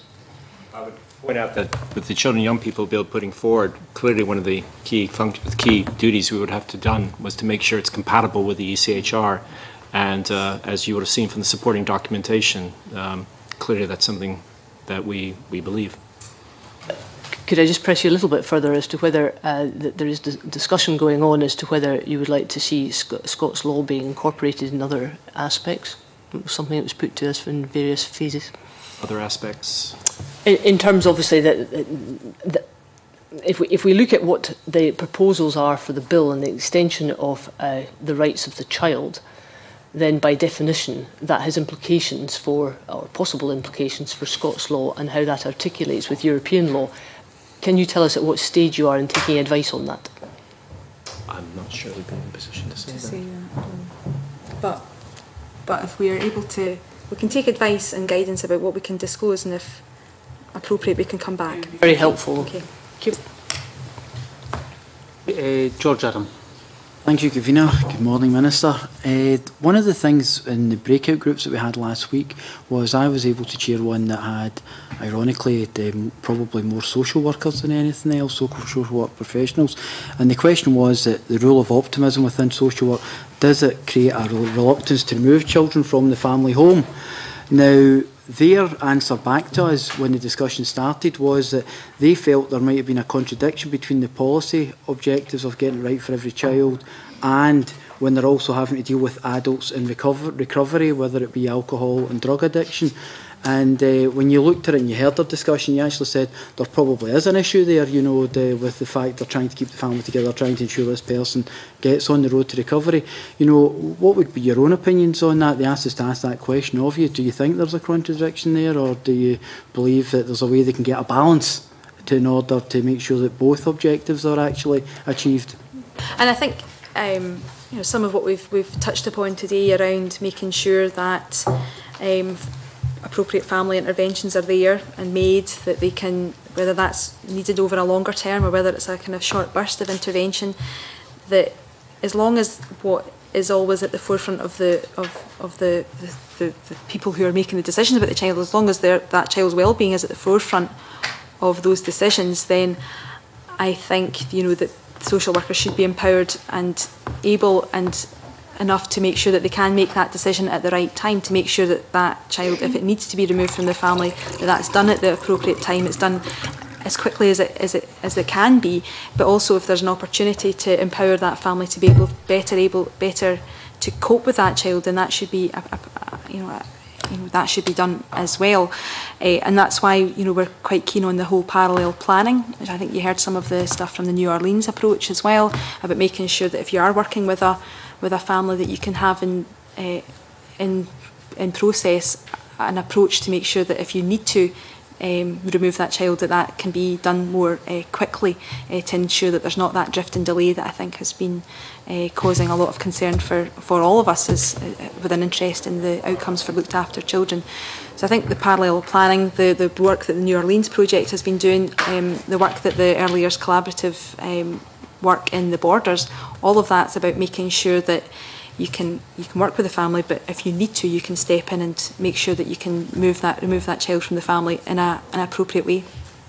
One of the other points that they brought up as well was, you know, they asked, they were wanting to ask yourself, like, is there anything that could be done at a national level to improve practice around contact? Now, it's one of the things that a lot of the young children were saying to us as well, or not so much the young people were saying to us, was where that there might have been 4 in a family, and you might have had a situation where 2 of them were in the Central Belt, maybe in the same care home, and 2 were in Perth or somewhere like that, you know, and there was because there was a difference in age, there was difficulty for contact, and that left quite a scar, with the mental scar, with some of the older, particularly the older sibling. One case I can think of in particular, and they were wondering, when we discussed this with some of the social work professionals, they wondered if there was a way that we could possibly, because their answer was that it was difficult for them to deal with it because they dealt with whoever they were dealing with the case in their area. So is there anything we could have done nationally on it? Well, we're funding Celsius to focus on that and to spread good practice about making sure that and taking on board the issues you're talking about in terms of contact, to make sure that that can be done in a bit more of a sympathetic way, recognising the kind of the spreaded nature of some children around the country. So yeah, absolutely, we're funding Celsius to do some work on that. Liam's already asked my other question. Was it? Okay, thank you. Thank you for that. Listen, I want to ask Minister, if you don't mind, a couple of questions that I don't think have been covered or have only just been touched on before wrapping up. A rather crude measure of success or failure, certainly in the past, has been the number of children that have been taken into care. In other words, if the number of children being taken into care is rising, that's a failure. If it's falling, that's a success. Can you just clarify exactly the government's view on this particular attitude? And secondly, I hope you confirm that it's not about the number of children being taken into care, it's the issue, it's the outcome for those children, irrespective of whether they're taken into care or whether they're left at home or whatever setting they end up in. Where I would form an agreement with you as well is about, it would be too crude to judge success on the numbers alone, although the numbers I outlined the statistics I outlined at the start of the session talked about more younger children being taken into care and more. So I think that shows that there's been decisions taken at an earlier stage. So I think there is a need to be a bit more sophisticated in how you interpret the figures. And the LACSIG work, there's a work stream looking at how we collect the data, what we do with the data, whether the data we do collect is actually telling us the right things. So I would agree with you that, just simply saying up and down in terms of numbers, and that equals and equates to success or failure is too crude, and we have to look beyond that. So too, we have to make sure that we have a better more rounded picture of what a looked after child's well-being is like, and not just maybe base success on educational attainment alone, but making sure that we have a much more rounded picture of that young person as well, because that broader approach allows us to properly gauge whether there has been success in that child's life through the looked after intervention that they've had. Thank you. We, as you'll be aware, we met with the young people who'd been through the care system a couple of months ago, and one of the things I think all of the young people said to us, with the exception of those who'd been taken into care as very young children or babies, was that it took far too long, many years in most cases, for them to be taken into care. Secondly, they said that I think nearly all of them, if not all of them actually, said that they had been removed from the parental home because of their behaviour. In other words, their behaviour had descended to such an extent of, perhaps vandalism, criminal behaviour, violence, other forms of behaviour like that. They were removed went through the tiering system because of that behaviour, and were removed from the home because of that behaviour, rather than because they were under abuse and neglect from their parents. And attached to that was that when they were removed, younger siblings were left in the same parental home. Now, those young people had been through the system. Has the system changed, in your view, that it's no longer the case that children are left for many years in the same way as they described? And secondly, is it the case now that children are being removed from the home because of the abuse and neglect they suffer, rather than because of the bad behaviour that eventually they undertake because of the abuse and neglect? Well, I don't have the figures to hand, but certainly the whole, since the children's hearing system began, the whole kind of the proportions of children and the reasons for them being going through the children's hearing system have completely changed over the 40 years that it's been in existence. So now you're seeing far more of them coming through because of. Talking to were only in their early 20s. This is relatively recent. No, I'm talking about the longer kind of term. Change in the children's hearing system, and at the start it might have been people were going through the hearing system because of behaviours that they had exhibited, but now far more children, the proportions completely turned its head, and far more are coming through because of issues around child protection, neglect, all these different things that we've touched upon today. So the whole that has changed. So far more are going through because of those reasons, as opposed to because of their behaviours. And I can get those details and those figures if that's helpful for you to you. And I think it goes back to the points that were raised earlier about making sure that there is honesty in the approach in which messages are given. There's clarity in the messages that are given to children and young people, so they absolutely understand it's not their fault that they're going into care or need to become looked after. And the work that the Who Cares have started in terms of trying to destigmatise some of people's perceptions about young looked after people, about making sure people absolutely understand that it's not their fault, that it's not their fault that they are in care, and that because they are in care, that means they're a responsibility of us all in the wider society to make sure that they can be supported. And I think there's work, and I've outlined some of the work that we're doing around permanence with the courts and with the legal system as well, to make sure decisions are made at a speedier time. And also the work that we're talking about in terms of parallel planning, to make sure that if you're working with a family, that if there's a process in place to make sure that if you do need, that child needs to be looked after, that can be done much more quickly, then those are the types of interventions that we want to see happening around the country. And the work that the warders are doing in terms of the Early Years Collaborative is about making sure that permanence, their stretch aim is all around permanence, early permanence, and doing that in a quicker time frame. And that is work as well that's, I think, important to inform the work of you as a committee about making sure that we can understand that local authorities are taking this very seriously, and we're trying to get decisions made more quickly. And that's the emphasis of the bill and all the work that we're doing around looked after children.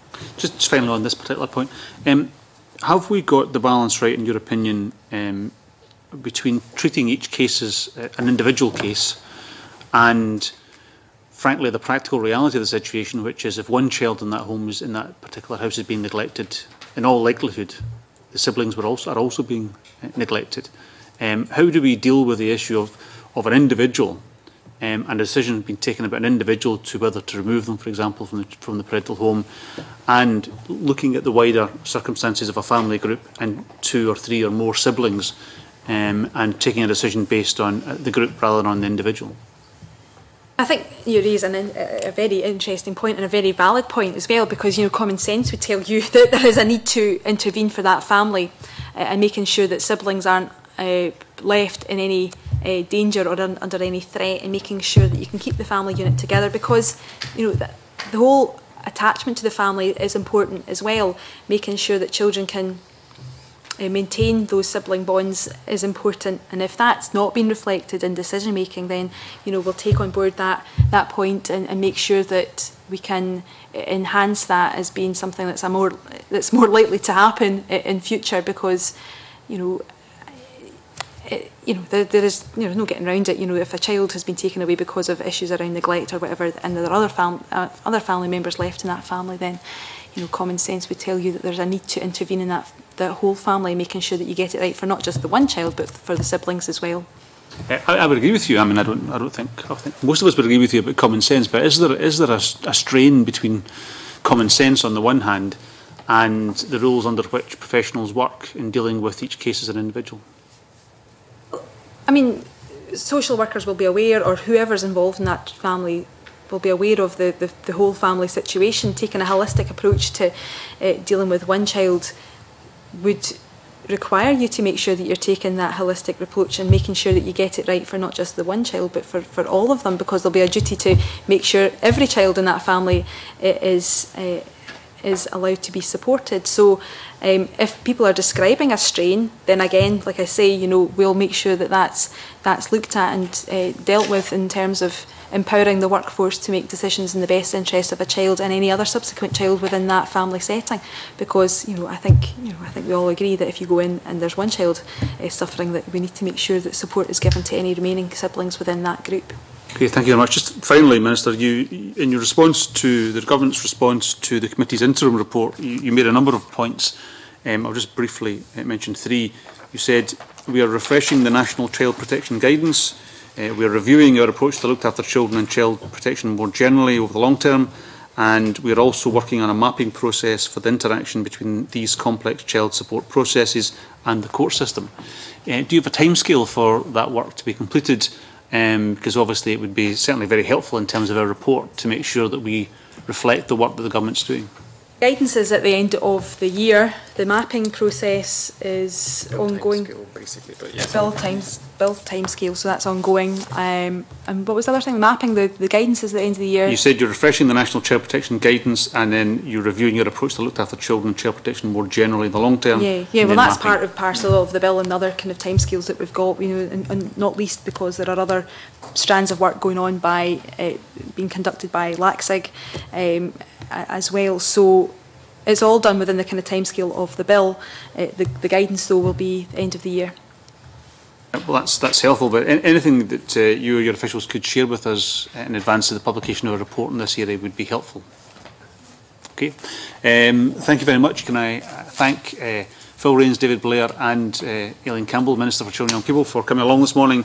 That's the end of our oral evidence sessions on our inquiry. We will, of course, be trying to complete our report over the summer, and after the summer recess we will publish that report. So can I thank everybody who's taken part in what has been a fairly long inquiry and a very interesting piece of work, and obviously dealing with an extremely important subject, I'm sure we can all agree. So can I thank everybody who's been involved, not just those who have been here today, and can I suspend briefly?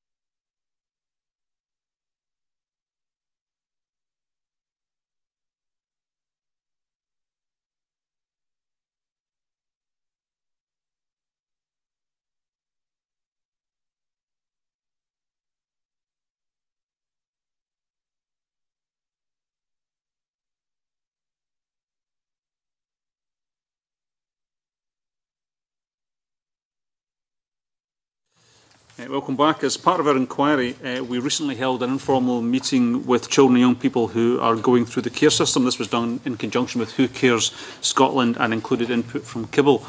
It's important that we get the main points of that meeting into the public domain. The clerks will, you will realise, will have prepared a note of that meeting, which has been agreed by Who Cares Scotland, and once agreed by members, it will be published on our web pages, along with our other evidence we received. Have members got any comments they want to make on the paper, draft paper? Liam. Very helpful summary, convener, and I think, as I said previously in private session, we're particularly grateful to the input from the young people from Campbell, and that we should write to them separately, expressing that gratitude. Just for members of information, those letters are in preparation at the moment. Claire. Claire Adamson. Convener, you did mention when we were in private session that you would want additions made to the paper. Could you just let us know what those were again? The one thing I think we have missed out in the paper is the reference, it was referred to in the evidence with the Minister just a moment ago, that most young people, if not all of them, stated that they felt they should have been taken into care more quickly than they were originally, and I think that's something that should be reflected in the paper. Any other comments on the paper? Well, with a change to reflect that point, we're happy to publish that then. Agreed. Okay, thank you very much. Moving on to the next item on our agenda this morning. It's our first oral evidence session on the Children and Young People Scotland Bill. We will take evidence today from Scottish Government officials. Given the number of issues raised by the bill, there will be two different panels this morning. The first panel will cover questions on parts 1 to 5 of the bill, which includes rights, children's services planning and GIRFEC, or getting it right for every child. We will take further oral evidence in September and October, including with the Minister for Children and Young People. That meeting will be an opportunity for members to get Ministers' views and, of course, comments on the detailed policy decisions. Can I welcome to the committee this morning our first panel. I won't give everybody's title if you don't mind, because there's rather a lot of you. So I'll just introduce and welcome Elisabeth Campbell, Gordon McNicoll, Scott Wood, Boyd McAdam, Lynn Townsend and Stuart Robb, all from the Scottish Government. And can I invite Elisabeth to make a brief opening statement? Good morning, committee. My name is Elisabeth Campbell and I'm the Bill Team Leader for the Children and Young People Scotland Bill. My colleagues and I are grateful to be here today to discuss the bill. As the bill's provisions are quite wide-ranging, a number of officials are here today so that we can answer your questions as fully as possible. The bill is fundamental to the Scottish Government's aim of making Scotland the best place in the world to grow up in. It will put children and young people at the heart of planning and delivery of services and ensure their rights are respected across the public sector. It will ensure that children's rights properly influence the design and delivery of policies and services and increase the powers of Scotland's Commissioner for Children and Young People. It will improve the way services support children and families by promoting cooperation between services. It will strengthen the role of early year support in children's lives by increasing the amount and flexibility of funded early learning and childcare. And it will ensure better permanence planning for looked after children by improving support for kinship carers, families and care leavers, extending corporate parenting across the public sector and putting Scotland's National Adoption Register on a statutory footing. The scale of government's ambition for children and young people is significant, yet the very strong response to the consultation on the bill makes clear that the Scottish Government is not alone in holding such high aspirations for the children and young people of this country. The bill will bring about a step change in the way that all services support children and young people and inspire renewed debate and ambition for what Scotland's children and young people can expect. There is clearly an appetite for this kind of change. My colleagues and I would be delighted to answer questions from the committee. Thank you very much, Elisabeth. Can I just remind members, if they want to ask any supplementary questions or any further questions as we go along, please indicate to me. But can I begin with Liz Smith? Good morning. I think we all agree that one of the greatest difficulties and complexities that the committee is grappling with is the issue, part of it is ethical and part of it is legal, about the fact that if we do extend the rights of children, there are implications about the rights for parents or other groups. And I think the committee would welcome some information about what stage the government is at, the bill team is at, in terms of seeking advice on this area. It's obviously very much part of our briefing notes for this morning that there has been a request when it comes to the United Nations Convention on the Rights of Children, if that could be incorporated into Scots law. So could I ask you for some advice as to how you are addressing this issue and at what stage you're at? Yes, absolutely. In terms of the rights and responsibilities of parents and balancing them against the rights that children and young people have, the Convention itself is quite clear around the responsibility of parents to have a primary responsibility in taking the lead role in terms of raising children and young people. So the Convention itself is quite clear on that point. In terms of incorporation of the Convention, ministers aren't against making targeted changes to domestic law which build on the requirements of the UNCRC, and they'll tend to take those changes where they think that the change will benefit directly children and young people. Also where they feel that the change will ultimately strengthen our approach to children's rights overall. Ministers aren't supportive of wholesale incorporation of the Convention, and that's where you basically lift the Convention in its entirety and drop it directly into Scots law. Ministers don't feel that that would necessarily take us any further forward than we are at the moment. Very little evidence has been shared with ministers to set out the benefits of taking such an approach.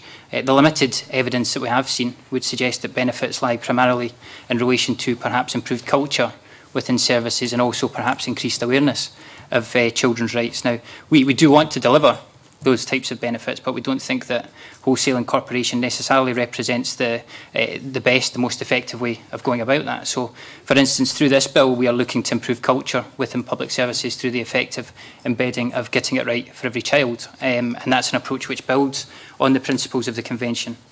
We're also taking steps through this bill to place a new duty on Scottish ministers to promote awareness and understanding. So we are trying to deliver those benefits, but we don't think that wholesale incorporation represents the only way or the best way to go about it. In terms of drawbacks associated with wholesale incorporation, we do think there is some risk that could result in far too much emphasis being placed on the courts and on legal processes to address a range of issues, often complex issues, which can impact on this agenda. Could I ask then at what stage you would be able to provide us with the legal advice that you have thought that is appropriate to the decision that you wouldn't incorporate the whole aspect? In what stage would you be at to give us that legal advice? Yeah, I mean, I don't think we would be seeking to offer any legal advice to the committee directly on that issue. I think it's a policy decision on the part of ministers around whether or not they would wish to pursue incorporation at this point in time. Just to pursue this, I mean, obviously we have to make a decision about if we do extend the rights of children, which is part of the basis, we obviously have to be very clear about the implications of that and whether that has knock-on effects to other rights. What I'm driving at is we have to make an informed decision about that, and that does in part depend on legal advice. If it wasn't the intention of the Bill Committee to provide that, where else would that be forthcoming prior to the start of stage one? I mean, I think it's important to recognise at this point that we're not actually looking to extend the rights that are available to children and young people. Irrespective of whether or not the Convention is incorporated into Scots law, Scottish ministers have a responsibility to implement the UNCRC. What this duty is about is increasing transparency and accountability around how they go about that. So it's really about requiring the ministers to be able to evidence how they are considering the Convention when they are taking decisions which impact on children and young people. Sorry, can I just be clear? In some aspects of the bill, particularly something like a named person act, is that not increasing the rights of the child? Apologies, perhaps it's better for Boyd or Lynn to comment on named persons specifically. I was talking in the context of part 1 of the bill, which focuses specifically on the UNCRC. So if it's a question specifically around named person, then perhaps Boyd or Lynn may be better placed to answer that one. I think on the named person provisions set up a framework which is made available to children. It doesn't give children additional rights.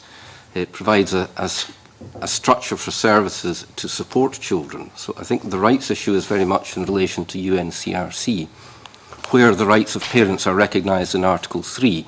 Doesn't go into more precision about how you balance those rights, but the UNCRC applies at the present, and there's no intention to adjust or extend that. So there is no intention in the bill to extend the rights of children?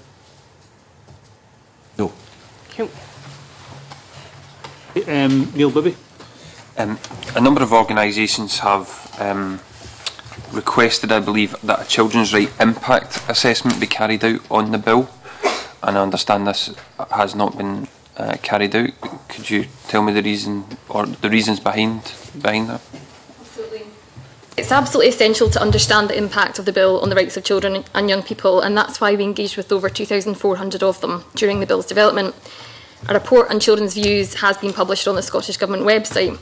In addition to that, we carried out an equality impact assessment on the bill, and that looked at the impact on children and young people based on a number of factors, including age, gender and religion. We also carried out a non-mandatory privacy impact assessment, which looked at the impact on privacy factors for children and their families. If you look at the Children's Commissioner's model for a standalone children's rights impact assessment, it says that the point of it is to look at and raise awareness of children's interests in the policy or legislation. And I feel by doing the engagement with children, young people and all the other impact assessments and explaining the rationale behind the bill proposals and the policy memorandum, we've covered all of that. We just haven't done it in a separate standalone document, but I think what we've done is more extensive than a standalone document would have done.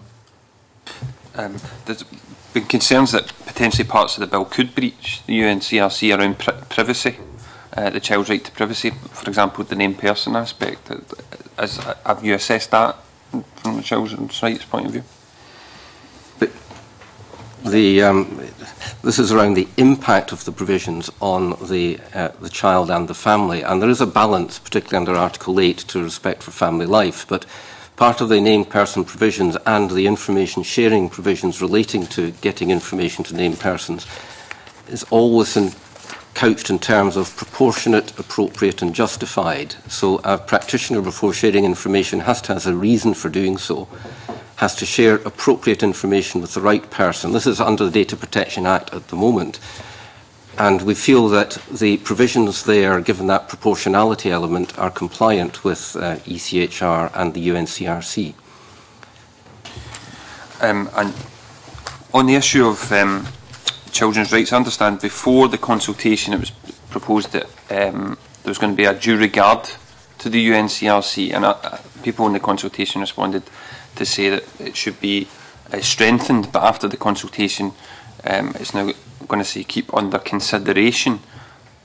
Can you tell me the reasons why it was changed? Yeah, I think there's a couple of points to that one. The first of which would focus on the views which were expressed by stakeholders in relation to our proposals. When we consulted on proposals to legislate in the area of children's rights last year, about 70% of those who responded to the consultation agreed that the proposals we had set out would help to strengthen transparency and accountability around ministers' approach to the UNCRC.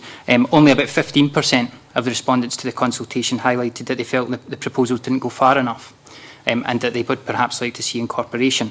So I think that kind of suggests to us certainly that we've got the focus about right in terms of the nature of the duties that we're seeking to place on ministers through the bill. In terms of a due regard duty, it's important whenever we're introducing a new duty on ministers and anybody else that we are very clear about the impact that that duty is likely to have. And we don't feel that we have that clarity in respect of a due regard duty. The concept of having due regard to a piece of international law is a new one in Scotland. There's no legal precedent for it, and there's no case law which supports us in understanding how the courts might interpret a duty of that nature.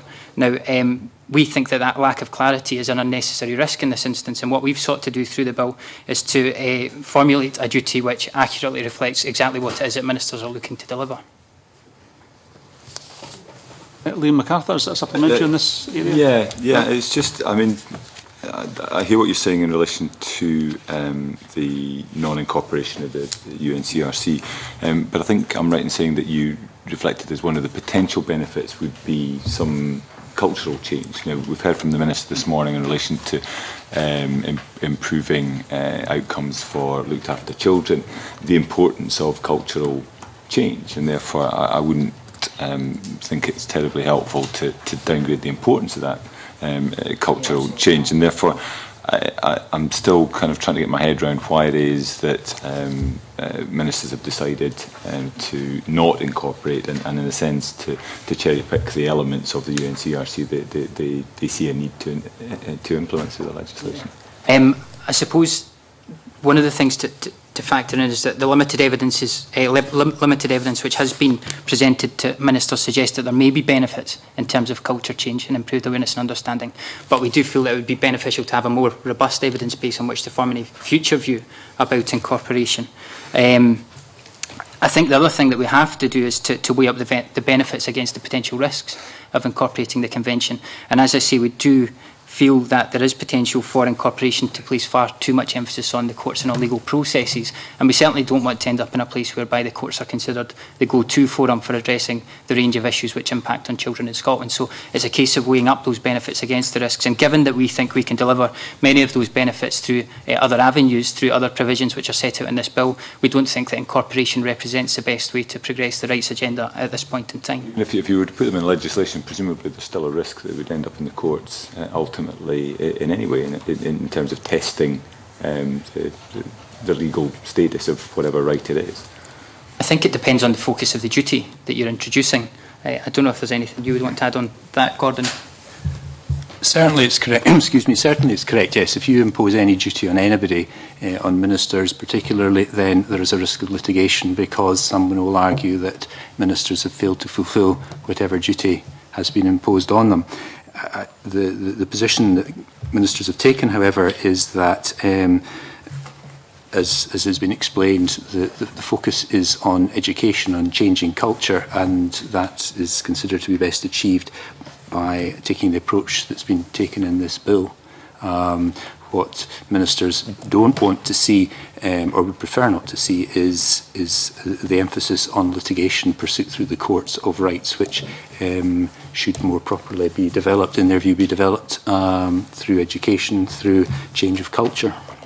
But in terms of having identified potential benefits, albeit not necessarily as robust an evidence base as you may have wished to see, is it fair to say that through the evidence process that we're embarking upon now, that there is still a willingness for ministers to look again at this issue if that evidence were to be put forward? I mean, I think it would probably be premature of us to say what ministers' future view might be in light of emerging evidence, but I can certainly state that based on the evidence ministers have seen to date, their views that incorporation doesn't represent the best way to progress this agenda at this time. Bill Finlay. It's always dangerous to ask a question you don't know the answer to, but I'm going to anyway. Which other countries have carried out full incorporation? Can you give me some examples? Yeah, we don't have an exhaustive list. I know that Ireland have recently made changes to their constitution to embed more effectively rights within that constitution. There was a piece of research undertaken by UNICEF last year which looked at the approach to legal implementation of the convention in 12 countries in total. Now 3 of those 12 countries had actually taken the step of incorporating the convention into law. We don't have an exhaustive list of the range of countries who have taken this forward, but certainly what I would be happy to do is share the UNICEF report with committee members, if that would be helpful, so you can see the range of different approaches which have been adopted in order to progress this issue. Thanks. Okay. Liz, did you have a... I was going to say I would have thought that would be very helpful. Actually. Yes, I'm sure it would be. Before we move on, can I just clarify something?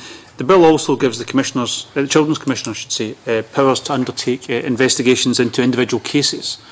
Now, this was pushed for, I think, way back in 2003 when the Children's Commissioner came into being. It didn't happen at that time.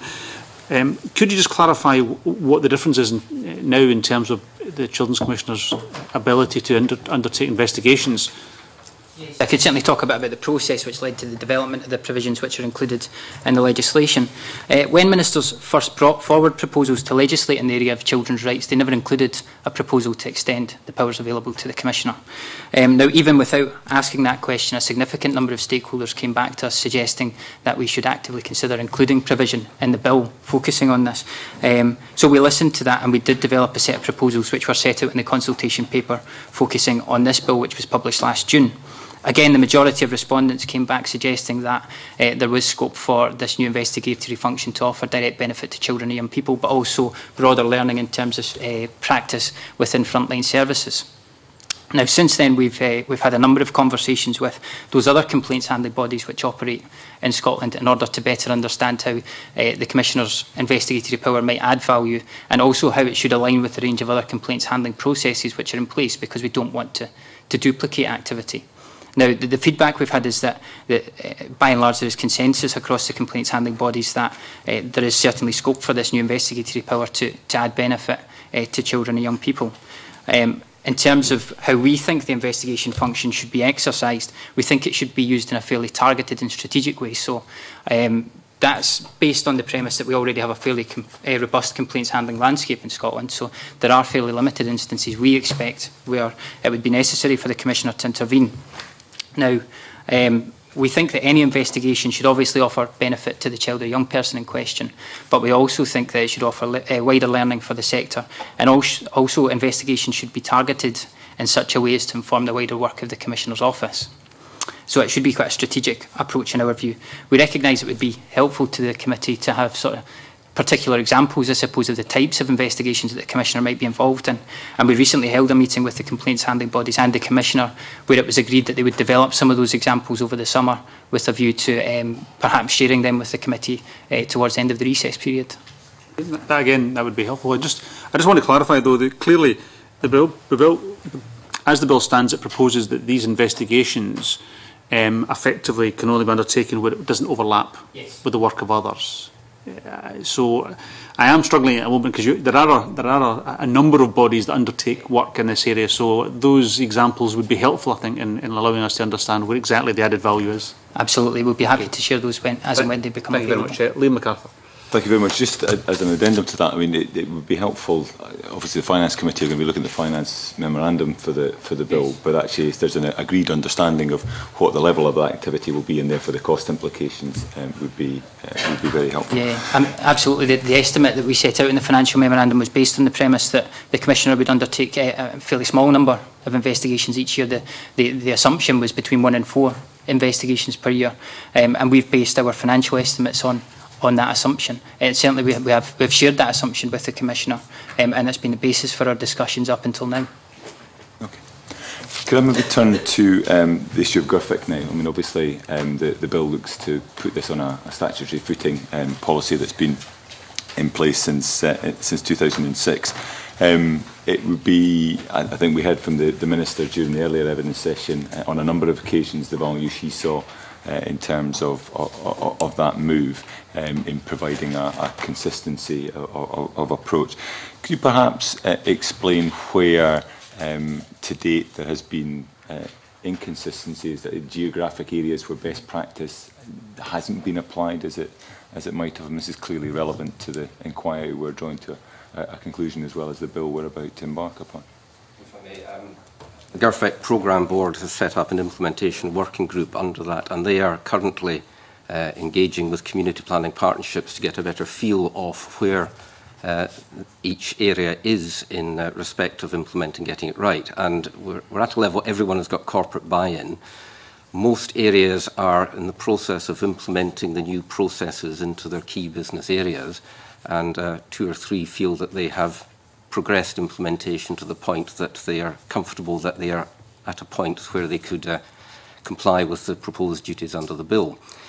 The areas that are coming back looking for further assistance are looking for more information and information sharing, materials around training to help staff understand how you move forward in a consistent way.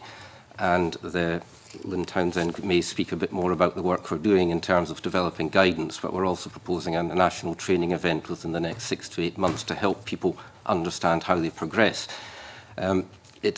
We haven't particularly, there's a report that's just gone out from the implementation working group, and again we can share that with the committee. We are not identifying particular areas, everyone's at a different stage in their journey, but the key message is that work is well underway, and they anticipate by about this time next year they will be well advanced in implementing, getting it right. What you're describing there, in a sense, wouldn't necessarily require legislation. I mean, I appreciate it's a response to the legislation. Could you perhaps explain what the rationale was for going down a legislative route rather than kind of buttressing the policy guidance and the training and all the rest of it around that? One of the feedback as we've progressed implementation is that people keep looking for a structure within which all this activity takes place. And ministers were concerned that the progress in implementation was not as fast as we might have anticipated. As you said, it's been around since 2005-06. The actual GURFIC approach was really finalised in 2009-10 following the Pathfinder work in Highland and the learning partnerships. But we have been advocating change, but people need that help to move forward. It is part of the big culture change that we're talking about under rights, and it does require a lot of planning, a lot of process, a lot of leadership. And the bill provides that framework within which all of this can happen. So there is clarity about the role of the named person, there's clarity around when information should be shared. And those are the provisions that we feel should go in legislation, but there's still a lot of activity around guidance, helping people understand what they need to do, and that's work that is ongoing. We heard earlier about the concerns about not the wholesale integration of UNCRC into the legislation. I think I'm right in saying that we're not seeing wholesale integration of GURFIC into legislation either. I think the absence of legislation for the lead professional to take over in complex cases from named person is one of the examples I think has been cited. Is there a potential problem here that what we have is some of GURFIC with a legislative statutory underpinning and some of it not, in terms of providing the consistency that clearly the Minister attaches quite a considerable value to, given our evidence this morning? We describe the provisions of the bill as the key elements of getting it right and those on which we can legislate. It is a combination of practices change, systems change and culture change. Interrupting, but it's where we can legislate. That tends to suggest that this is a question of what lends itself to legislation as opposed to a policy choice. And the lead professional dimension would appear to be more a policy choice than necessarily something you can't legislate for because you're legislating for the named person, for example. The rationale is that the named person is located within universal services of health and education, and you can place a statutory responsibility on those bodies to make arrangements to provide for a named person. The lead professional is someone who should be best placed to address the needs and risk of the child, who can be drawn from any particular service, not necessarily health, not necessarily education, and therefore it is difficult to place a duty on an individual body to make the arrangements for the lead professional. That, we believe, is best sorted out by protocols within a community planning partnership across agencies as to how that system will work. Is there not, though, a risk that, in a sense, you've created a two-tier dimension to GURFIC, that there's some that has statutory underpinning and some of it doesn't, and therefore there's always going to be a gravitational pull to the elements that are statutory provided for, and that actually where the inconsistencies will now arise is those areas in relation to the non-statutory elements, whether it's lead professional or other aspects. I think achieving the consistency is why the guidance groups that are being developed, we're working with stakeholders from across all the services to ensure that what emerges is something they are confident in, will make a difference and will deliver that consistency. Lynn might wish to mention a bit more about the guidance, but it is a combination of statute and guidance. Yes, the provisions within the bill which cover child's plan and named person, the policy view was that the role of the lead professional falls from both of those duties.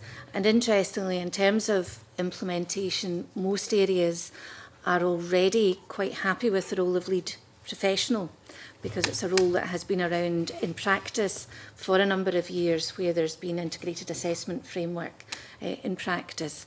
And certainly in the guidance, we'll be addressing the issues of managing the plan, and the lead professional role will feature in how we frame the guidance. Thank you very much. Claire Adamson. Thank you, Convener.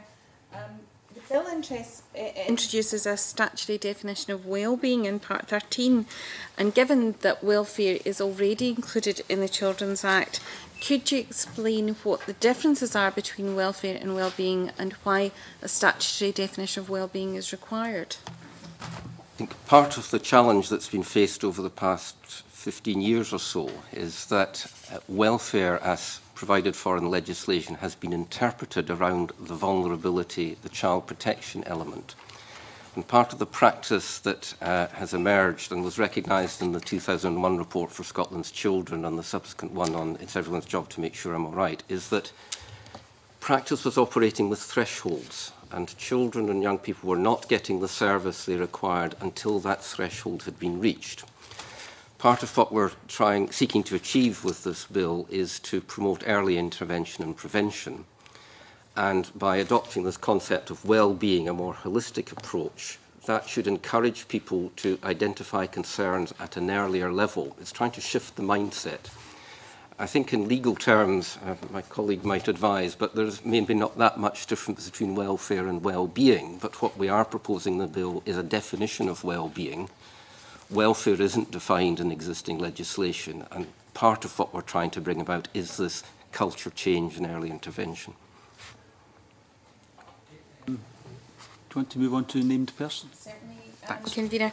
But there's been mention already about the named person role, but it's perhaps one of the things that's hit a lot of headlines and a bit of confusion about what that means. And I wondered if you could just give us a very brief definition of the named person and what their duties will be. Yes, the named person, as Boyd said earlier, will be somebody within the universal services of health or education. Health boards will have that responsibility up to 5, and from 5 to 18 it will fall to the local authority. And in some ways you can see the named person as facing in 2 directions. So the named person will be there to be a point of contact for the child and the family, to offer advice and support and help them negotiate their way through systems, gain access to services. But the other side of the named person role is in terms of the wider world. And they would be there again as that recognised point of contact where others may have a concern about well-being. And that's based, I think, on what we know from experience and research around people sometimes having concerns around well-being or aspects of a child's development that don't somehow breach a threshold that they feel they can go to somebody with. But with the named person in place, they would have somebody to go with within universal services who would have an overview of the child and be able to take the piece of the jigsaw, the information that the other person have, bring it together with what they know and make a judgment as to whether there was cause for concern. So that's really the main kind of functions of the named person. And in some ways, the other thing to think about is it's quite a layered role. So the named person, both in health and in education, has a role in terms of every child.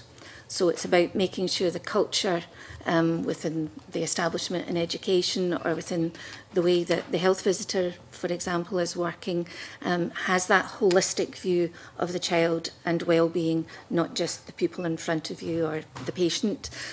So it has a benefit to every child. But the named person would also then have a role where a concern did emerge to look and see whether they had the information, they were able to offer support within the universal service from within the resources available to them, or whether they needed to look beyond their agency or service to the wider multi-agency arena for resources and support. And again, they would be the person who could support the child and family through that process, take it into a multi-agency arena, and then look to the lead professional to coordinate where you were looking at multi-agency targeted interventions. If I may just add, I think the holistic overview of the child and all the relevant information is quite important. We've developed a training exercise called GIRFIC Cluedo, where people play the roles of practitioners and certain information is available. And it's interesting that when that is carried out, false assumptions are made about what's going on in that child's life because you only have partial information. So it's getting that overall picture so you can understand what is relevant, what's appropriate, and where the right help can be targeted. Because if you have a false perception, the type of intervention that's going to be proposed will be wrong and maybe interfering with the family life. Could I ask a supplementary? Thank you, Convener. We had a bit of information in the financial memorandum about resources, but it's very much based on time. And if you could steer clear from, because one of my colleagues I know is going to ask about the statutory duty on data sharing, but obviously key to that is consistency of where that data will be collected and how that can be consistent across the country, so that, as you say, that the same decisions are being made in different local authorities. And given that it's likely to be health boards and education departments that are dealing with this, do you envisage that a common data storage mechanism or a best practice of data storage will have to be developed? The fundamental approach is that we're not creating a central database where information is stored. The approach is very much that agencies will continue to be responsible for the information they hold. So a health professional will have information on their system, a teacher will have it on their system. What we need to ensure is that the relevant bits come together, but not stored centrally, because it should be brought together for a particular purpose, for a reason to address a concern and to help inform the professional judgment. There's been work done in the Ayrshires. They've developed a programme called AirShare, which facilitates that bringing together of information electronically. But that is, again, for a particular purpose and within a locality. There's no proposal to have a central database. We may specify minimum data sets so that you can capture the relevant information that everyone needs to know, but that would be a minimum, but again, proportionate sharing. Thanks. Convener, it was mentioned earlier that the named person would be a member of education personnel from 5 to 18. In terms of a practical question, how do you expect educational personnel, usually teachers, to act as a named person during the 12 weeks that they're on holiday? Say, for example, a child goes missing during the summer holidays, or as an incident affects the child during the summer holidays. How's the teacher going to be that kind of named person and point of contact during those periods? The duty in the bill will be on the local authority, and it will be up to the local authority to make arrangements, put arrangements in place to make the named person available. And during the holidays, they'll build on current practice, because what happens at the moment in local authorities is there's somebody centrally based within the education service, and in the instance you're talking about, it's a child going missing, then they would be the point of contact there. That's an emergency situation. People have access to the school records, the information, and they would play a role in that multi-agency response to an emergency situation. Situations that aren't an emergency, where a parent is looking for information about a course or about what's going to be happening in the school at the start of the new session, again, there'll be centrally deployed officers within every education department who would be able to offer that non-urgent advice. Where parents or others wish to raise issues which again weren't urgent, they could be held until the named person within the school came back. So it will be for local authorities to put those arrangements in place, but that's how we envisage it working, and we've had those discussions with stakeholders. In terms of the impact that has on staff workloads, for example, you could have a school that has 250 pupils with only 12 members of staff. Now that would be in term time. In terms of what consideration has been given to the impact on staff workload, and also in terms of, say, in holiday periods, that seems like 250. What would be the kind of the ratio that you would be looking at? Obviously you could have a teacher per class, but what would be the sort of ratio outside of kind of term time you would be looking at if the local authority was to have a kind of another person to cover that named person role, as it were? Yeah, I mean, I think that goes back to the concept I was describing earlier in terms of that layered approach for the named person. In a school of 250 children, the vast majority of those children will receive all the help and support they need from their class teacher and the other services that are just available in the school.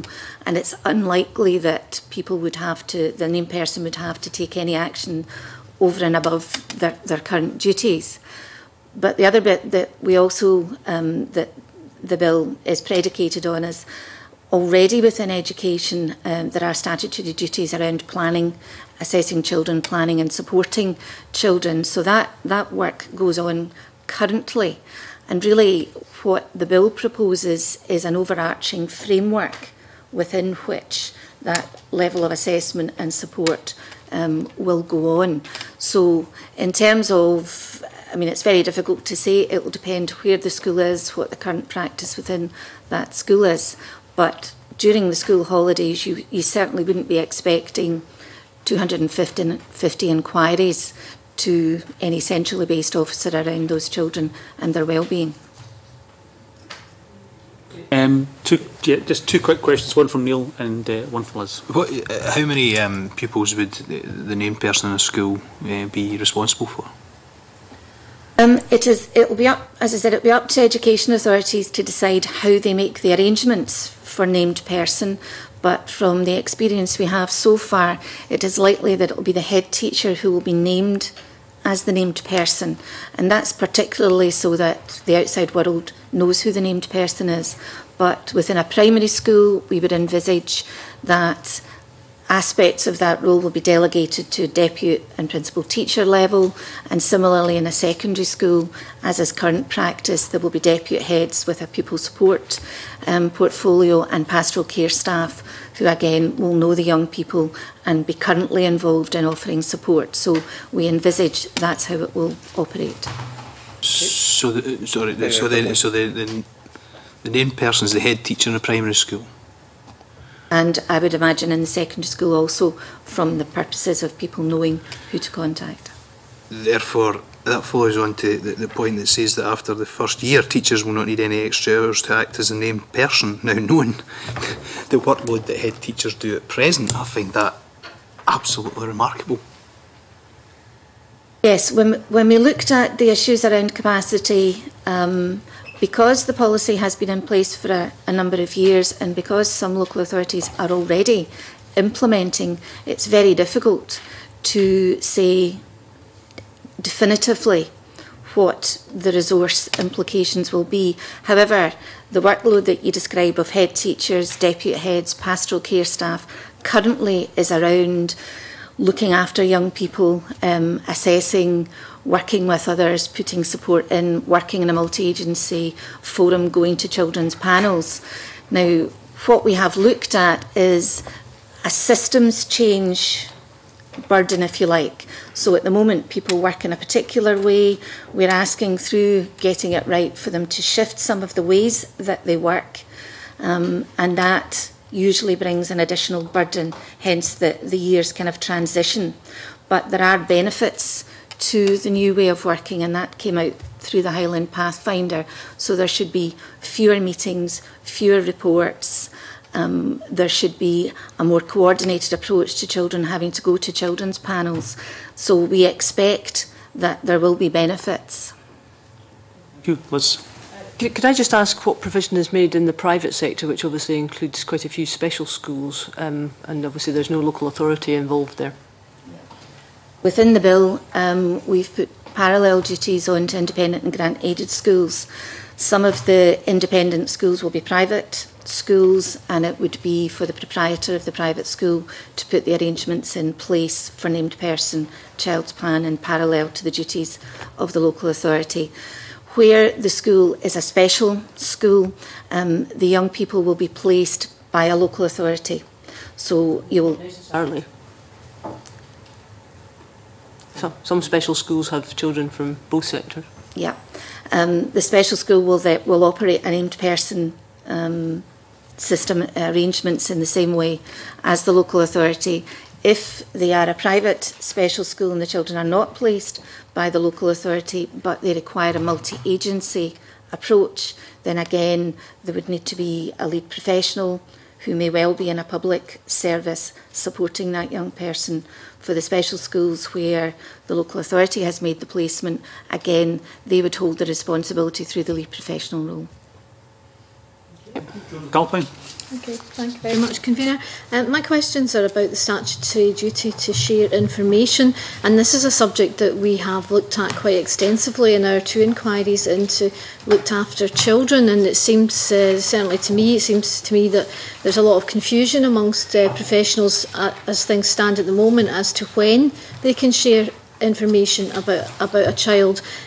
Some professionals think it's only when a child is actually formally on the at-risk register, and as you have outlined, we really need to be able to intervene earlier to ensure that we nip things in the bud. However, that does throw up an issue around ECHR and the rights to privacy.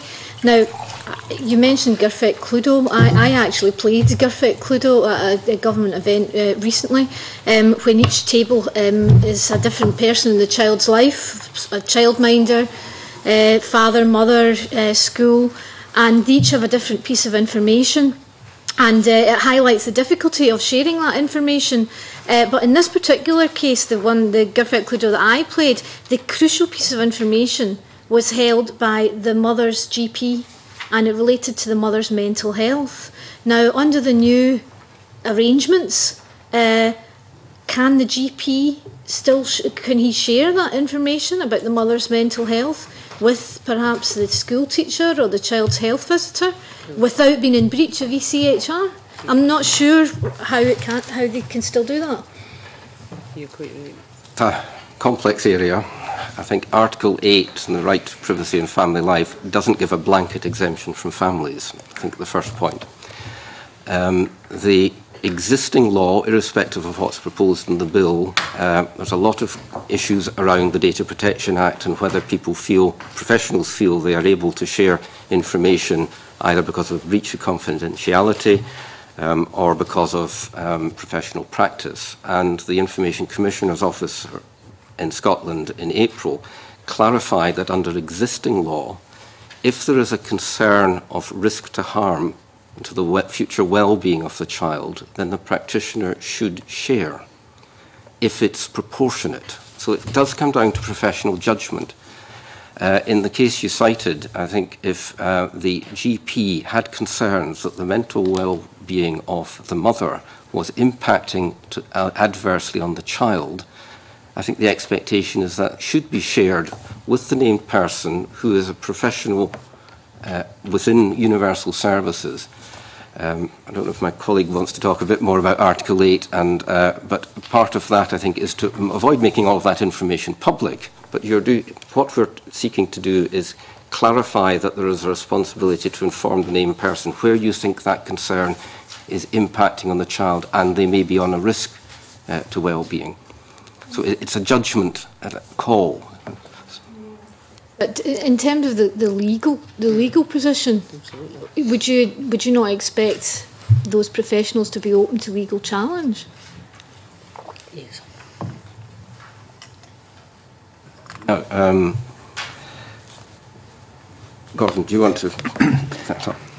I don't think we can talk about this in abstract because, as Boyd said, it all depends on the circumstances of the individual case. Yes, of course, if there really is no serious threat to the child's well-being and the GP decides to tell all and sundry about his or her patient's difficulties, then yes, there would be a risk of challenge, quite a serious risk of challenge, and probably justifiably so. As I say, you can't make absolute rules as to when someone can or cannot share because it depends on the circumstances, it depends why you're doing it. And all that we can say is that Article 8 and the Data Protection Act do not absolutely prohibit something like sharing of information. Article 8 is not an absolute right to privacy.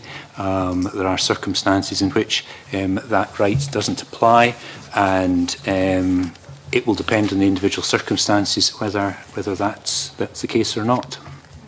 Well, if I can go back to the Gyrfet Cluedo, the role that I played in the Gyrfet Cluedo, I was a childminder, and the mum had started bringing the child in late, and the child seemed a bit more clingy. And I thought something perhaps might not be quite right, but the mum said she had a lot of work. Now, that doesn't seem to me, although there was a serious issue in that hypothetical case, it doesn't seem to me that childminder would feel confident that, you know, coming in late and having a clingy child would necessitate having to go and share information and breach that mother's confidentiality, let alone then go to the GP and find out whether the mother had a mental health problem. I think in that situation you're describing, it's doubtful that you're either, if the childminder has concerns that the child seems clingy, for example, to take that example, I can't see that you're actually disclosing personal data relating to the mother, personal data even relating to the child. You're just making an observation that you seeing this child coming in every day doesn't seem quite right. So I'm not sure that, and again, I don't see that there's an Article 8 issue there. You're not disclosing any personal information regarding your child. You're just making an observation about how the child appears to you and possibly to the population at large. If they knew the child well enough, they would realise that. So, I'm sorry to press the case, but if there's a named person and the childminder goes to the named person with that information, which doesn't seem particularly serious, the whole point of the evidence, the whole point of the exercise would be that the named person should then be able to go to the GP. The GP has the crucial information that the mother has a historical mental health problem. So, you know, that child's well-being was at stake, but you can also see how by going with the childminder's information to the GP, that doesn't perhaps stand up in terms of breaching privacy if you don't have the full picture. You see what I'm getting at? Depends on the circumstances. It's impossible to say in abstract, yes you can or no you can't share the information. It depends on the circumstances and the extent to which there is perceived to be a risk to the child's well-being. Is it not the case that what we're trying to do here, which is anticipate problems which may or may not exist, will inevitably lead to breaches of privacy? And it's perhaps we should be honest about that and say we will have breaches of privacy for, you know, quite a lot of families in order to protect those children who are at risk. I think part of the early intervention agenda does require you to pick up those concerns earlier, but the structure that's proposed is to do so in a framework that relies on the professional taking what is a proportionate judgment. And I think if that view is that there is a concern there that I am not comfortable with, the data protection advice is you should share. So under data protection, then that, I think that is covered because it is a professional judgment, and the practice has to be you record the reason you're sharing it, you explain why you think that's a concern, and it is done within that structure of the named person taking a view. But all the evidence it exists that information is known and not necessarily put together, and the named person provides that overview. The decision may be not to go any further with it in the light of what the named person knows, but if that concern is providing evidence that there is something not right in that child's life, then that's where the duties on public bodies to safeguard children and to put their welfare, well-being as paramount cuts in. It's the what you don't know issue, but it should be done within an environment that is proportionate and secure, avoiding more public knowledge about what's going on in the family's life. But if professionals are going to make the judgment, they have to be aware of what's going on. And presumably they have to be aware that they could be open to legal challenge. Yeah. Okay. So I want to move on. I'm very aware of time. Colin Beattie. Thank you, Mayor.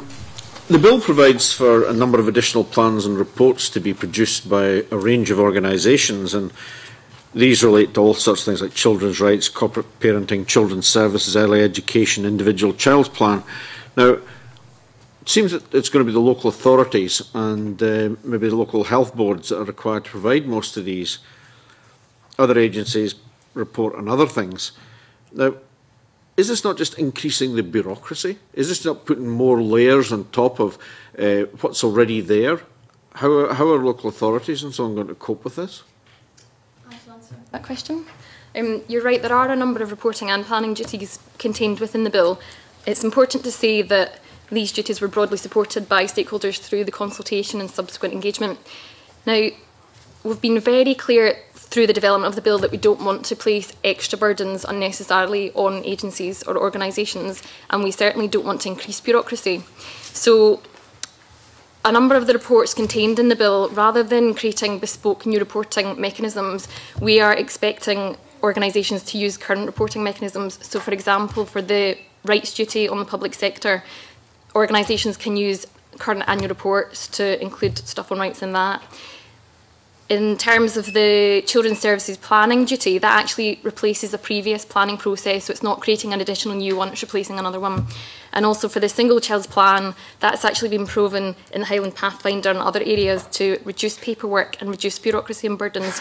So actually, rather than increase bureaucracy, several aspects of the bill seek to reduce it. But overall, will it increase the burden of paperwork or will it reduce it? I think it probably all balances out. Actually, there are some new processes replacing old processes, so it certainly shouldn't increase the bureaucracy. Okay, thank you very much. I mean, I think there's a number of issues we will, I think, follow up in writing, if you don't mind. But can I thank you very much for coming along this morning, and I'll suspend briefly while we change panels.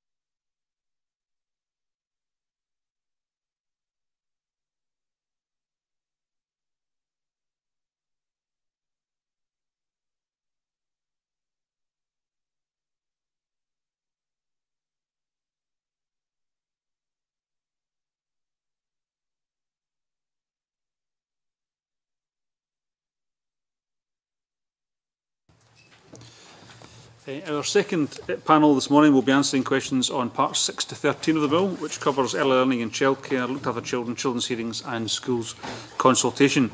Can I welcome Elisabeth Campbell, who's stayed with us. Thank you, Elisabeth, for staying with us. Can I welcome back David Blair, who was with us earlier. But can I also welcome Kit Wyeth, Ruth Ingalls, Susan Bolt and Claire Morley, all from the Scottish Government, who have joined us this morning for the second panel. We'll get straight into questions, if you don't mind, with Liam MacArthur. Thank you very much, Convener. Can I turn to the issue of childcare provision? Obviously, the bill looks to set in statute and extend the number of hours of childcare that are provided for. It talks about a definition of early learning and care. It would be useful to know whether service provision would have to include learning and care, rather than either education or care. I think I'm right in saying that the bill amends existing definition of school education to include early learning and care. So it'd be useful to know what is actually changing as a result of that and what the expectation would be. Okay, yeah, the expectation is that it would cover learning and care. The definition in the Bill of Early Learning and Childcare is to a service that provides education and care that promotes and supports learning and development in a nurturing and caring environment or setting. So it's seeing the two concepts as indivisible.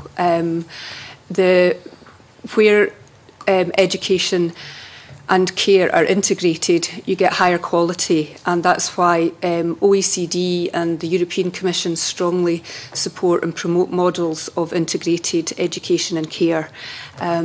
We're calling it learning and care because it fits with the policy on the learning journey, but it's that model that we're following. So there would be an expectation that wherever there's learning, it's done within a nurturing, caring environment, and we would also want caring to be seen as consisting of, you know, activities and interactions that are also supporting learning. It reflects current good practice in Scotland.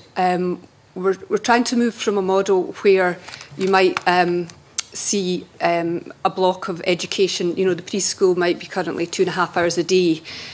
So you've got 2.5 hour block of education, and then that's topped up by care, which might be seen as less important to education. We're trying to move away from that model. So, for example, for children who are in, say, half-day sessions or full-day sessions in a nursery, you wouldn't expect to see education starting at a point in the day, finishing 2 hours later, and then the interactions and activities and relationships all changing to something different called care. So it's about promoting a consistent, high-quality provision for the child wherever their formal early learning and childcare takes place and whoever's delivering it. So that's what the aim is in terms of using that new definition. That's very helpful. One of the issues that's been raised, and again we'll probably come back to this in relation to the financial memorandum, is the extent to which the statutory allocation of 600 hours is fully funded. Is it your understanding that is the case? Yes, yes. The point about funding was made by Save the Children and others. One of the other points Save the Children made in their initial written evidence to us, I picked up a point, I think, from the Equal Opportunities Committee about the broader nature of care that's required both in terms of learning and early learning and childcare, but also out of school care as well. I think that's something that all of us as committee members have picked up through various different kind of fora. What extent or what consideration was given to including a broader definition of care and putting that on a statutory footing? Yeah, I mean, the definition of early learning and care would apply broadly to formal early learning and childcare. We're still grappling with definitions. We have the government is committed to developing and increasing early learning and childcare that covers all children of all ages and meets the needs of those children as well as the needs of parents and families. So there's more work being done on that beyond the bill itself, and the work in the bill through the definitions will support improving quality and provision that isn't necessarily covered by the bill. The other, what's the reason for delaying that now? Is it a budgetary rationale, or is it a concern that out of school care isn't as well understood or defined as early learning and care, and therefore more work needs to be done? I don't think there's a concern there. I think the government has the aim to improve and increase for all. The bill's decided, ministers have decided to focus and prioritise on building up the high-quality universal preschool system that exists at the moment, and to build additional hours into it and build additional flexibility. And that's a significant change that's being asked of local authorities to do that. We are doing work more widely on out-of-school care. For example, we have a working group, which is a subgroup of the Early Years Task Force, which is looking at the Childcare for All.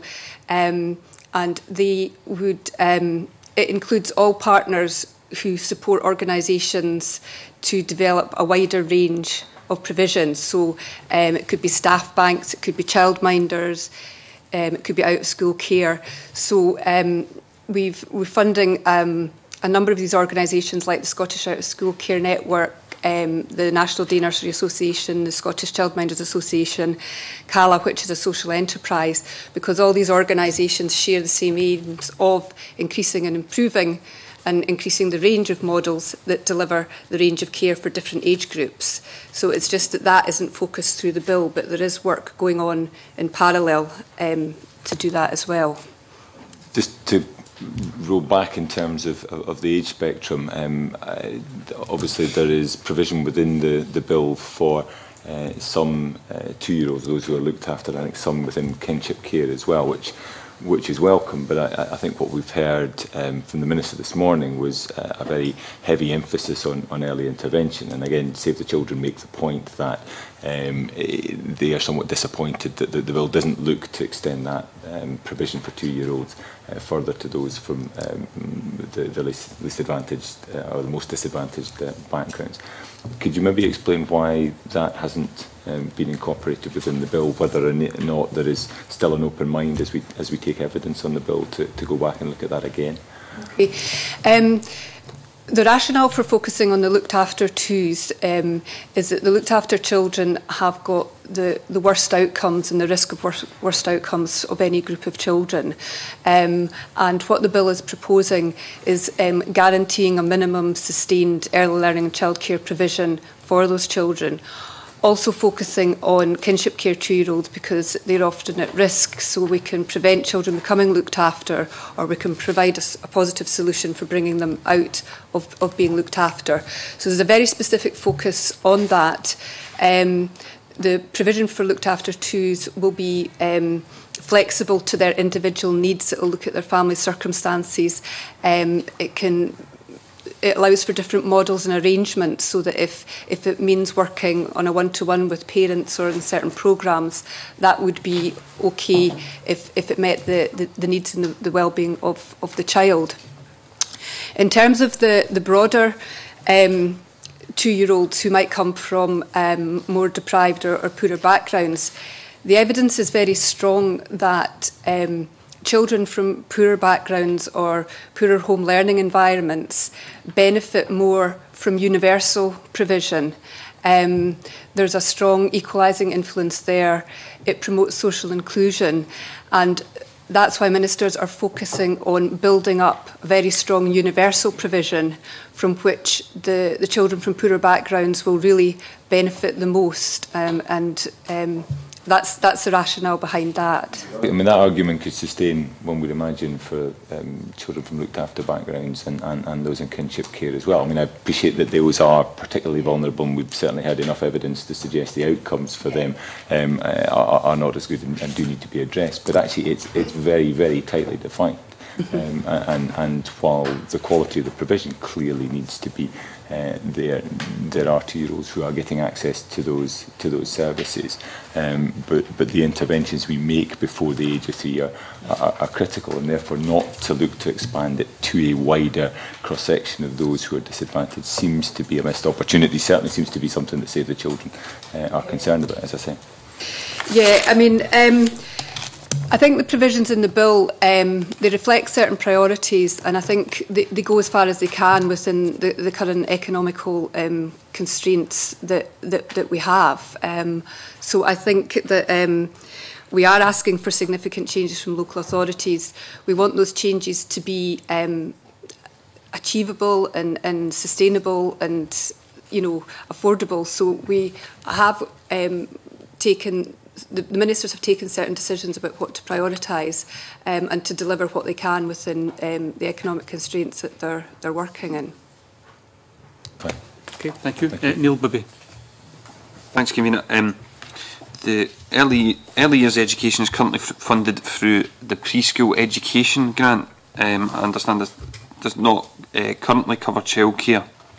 Can I ask you, will the additional hours for early learning and care be funded in the same way as is currently the case? Yes, it will be funded the same way. So it will be for local authorities to secure the provision either through their own services or through partner providers. So local authorities are delivering this directly under their education duties. And will there be an element of funding designated for early learning and an element of funding designated for childcare? No, it's seen as indivisible. It would be the same high quality standards of consistent early learning and childcare as we've defined. So it would be for local authorities to make sure that is provided, as I say, either through their own services or through partner providers. Can I ask you about the issue of flexibility? What do you envisage parents being given in terms of the time? For example, if they wanted their time over 2 days, would you, or the 15 hours over 2 days, would you envisage that happening? And also in terms of days of the week, do you envisage them having the days of the week that they want? Yep. There's a wide range of ways that you could cut the 600 hours or around 16 hours a week, and it will be for local authorities to consult with local populations and what their needs and what their preferences are. So we haven't set, there's a minimum framework that sessions should be no less than 2.5 hours a day and no more than 8 hours a day, and delivered over no less than 38 weeks in a year, although that doesn't need to be confined to term times. But within those sort of broad parameters, local authorities are free to reconfigure services to provide a range of choices, and that would be up to them to decide. So it could be 2 8-hour days a week. It could be 5 2.5-hour sessions, but with additional sessions in norm term time. It's really depending on what parents identify as their needs, that on that basis local authorities will make decisions about what to reconfigure and what choices to offer. Can I also ask, has there been any consideration given to some partner nurseries who may have financial difficulties if parents would like to take all of their childcare time in nursery funded places, leaving no wraparound time that the nursery can charge their rates for? Yeah, I mean, nurseries, whether they're in the private or the public sector, can charge for wraparound care. They're free to do that, yeah. Joan McAlpine? Yes, just a quick supplementary in terms of, it was actually in terms of Mr MacArthur's point about extending provision.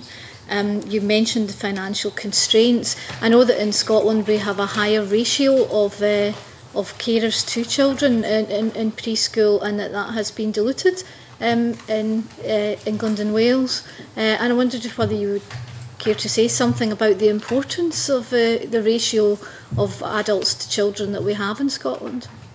Okay, I think in England it was proposals. I don't think it's gone ahead. In terms of Scotland, we've checked out with stakeholders, and there's certainly no appetite to change staff ratios here from what they are. And I think that's the other key thing about when we talk about the economic constraints. For all the changes that we put in place, we don't want to compromise on quality at all. We have to, any increase has to be in parallel with improved quality, and that's fundamental to any changes that happen. George Adam. Thank you, Convener. Good afternoon. I was going to say good morning there, lost track of time. I'd like to ask about kinship care, in particular kinship care orders. Now, I've obviously had some experience in constituency matters and as a councillor about kinship carers, and one of the things in the bill is the opportunity to be a residence order, which is a kinship care order. Now it says here in the financial memorandum in paragraph 119 it is expected that a proportion of formal carers will apply for a kinship care order. My question would be, why would they do that? What would be the advantage to them? And what would actually, how the support offered by the local authority would differ? It's a fairly straightforward answer, and it comes from the policy comes from the quite extensive feedback we've had from kinship carers. They would apply for the kinship care order because the kinship care order will provide much more specific support than they are accustomed to having at the moment. What would the situation as things are just now, is that support provided to a formal kinship carer is very much at the discretion of a local authority, and that's something that kinship carers find difficult, and the incentive also for a kinship carer to apply for the kinship care order is about, goes back to the policy rationale, which is about providing an enhanced form of permanence within kinship care. A child who's subject to compulsory supervision and living with a kinship carer is not in permanence. And so this is enhancing an existing route for permanence within kinship care. Kinship carers tell us quite strongly that they want to do the best for the child in their care. They want a form of permanence, such that they're not sort of constantly being monitored in terms of a corporate parenting when that's not required. So that's the policy rationale. So there should be an incentive for them to apply for it because it's much more specific. Okay. The other thing I was wanting to ask was the government's currently undertaking a review of existing kinship care allowances. Now, I know everything's not expected to come out till the end of the year, but is there any early findings that you might be able to share with the committee at this stage, or for stage 1 of the bill? There's nothing I can share at this point. I can tell the committee that the timetable, we've had to review the timetable owing to the complexity of the modelling that we've had to do. There are a number of options that we are exploring based on the work that we've done to date. So we've done quite a bit of detailed modelling, and that's being considered at the moment. I'm happy to come back to the committee and advise them on when we can share some information about that. Okay, thanks. Okay, thank you. Neil Bibby. We've got the Children Act 1975, Children Act 1995 and Looked After Children Regulations 2009 in terms of that have an impact on kinship carers and local authority support. Why did you decide on including additional legislation on kinship care? Is this not covered in existing legislation? And could you not allow local authorities to apply for residency orders for kinship carers under existing legislation? Residence orders aren't something local authorities can apply for. They're petitioned by kinship carers or sort of a range of people in different circumstances. We felt there was a need for the kinship care order based on the feedback we had from kinship carers and from local authorities. Neither group seemed particularly happy with the status quo, and part of that was to do with the continuing growth in formal kinship care, which, based on the feedback we got, did not seem to represent didn't seem to represent needs particularly well. There was a feeling that children in formal kinship care were not necessarily comprehensively worse off or in greater need than those on the edge of care or at some point in at risk of becoming looked after, and that's a problem with the way the system works. So we felt there was a need to enhance the route to permanence within kinship care, and we took some feedback on that through the consultation process and actually in the years in advance of it, and this was the best mechanism we thought we could come up with. So in terms of when you say qualifying kinship carers in respect of financial support, the criteria for that, which it's going to be determined or left to regulations, you're talking about kinship carers that or children that are at risk of being formally looked after, is that? That's a consideration. What we wanted to do was make sure that local authorities had some ability to focus support on those families who needed it most. So that was one test that we thought about. We've put that into the documents accompanying the bill, but we think that test really needs to be consulted on with practitioners through an extra piece of work, which we're running pretty well now, actually. And there's a good reason for that, which is around the idea that we've got to avoid stigmatising kinship care. We've got to make sure it works, it's targeted, so it allows for the targeting of resources to those who need it most, given the economic constraints. The financial memorandum refers to savings being made through kinship care because of savings from children being formally looked after unnecessarily. What evidence is the Scottish Government using or have that children are being looked after unnecessarily? That came through the feedback we had through the bill consultation, but also we've been working with Children First for a number of years, who we have funded to work with around sort of 43 groups around the country, specifically to gather useful information about how kinship care works in practice. And so we've been using that evidence to guide our policy making on this area. Mr. Adamson? Just for complete clarity, because I'm a bit confused now about it, does this mean that financial support will only be given to kinship carers who have a formal order in place? Can you clarify? Sorry, just in terms of financial support, because at the moment it's discretionary on the part of the local authority. They can award kinship care whether there's a residency order in place or not. Is that flexibility being removed by the bill? No, at the moment, if you are a kinship carer of a looked after child, the expectation is you will be entitled to an allowance, which covers a multitude of things. With a kinship care order, we're making that much more specific. The one thing we have said, and we agreed this with COSLA for the purposes of the bill, the kinship care order does not automatically extend the previous commitment to allowances for formal kinship carers. The review is looking at that aspect of things. Okay, thank you. Thank you. And finally, Neil Bibby on the schools consultation. All right. Yeah, thanks, Convener. I just guess general question that it seems out of place in the bill. Why has it been put into this piece of legislation? It's been put in this legislation, or it's proposed that it should be dealt here because this is an opportunity to deal with it quickly, because this is an area that the government attaches importance to, that there's been a large degree of delay while the Commission on Rural Education considered the issues, and that now the Commission has reported and the government has responded to that report. We are anxious to move quickly. There's also the matter of a recent judicial review which has concluded, and the government wants to move to clarify the legislation. This is an opportunity to do that that isn't too far removed from the rest of the bill's purpose to do with services for children. It's going to be added at stage 2 to the bill. What consultation will there be, or has there been? We expect to shortly issue a public consultation paper on the amendments that we will bring forward.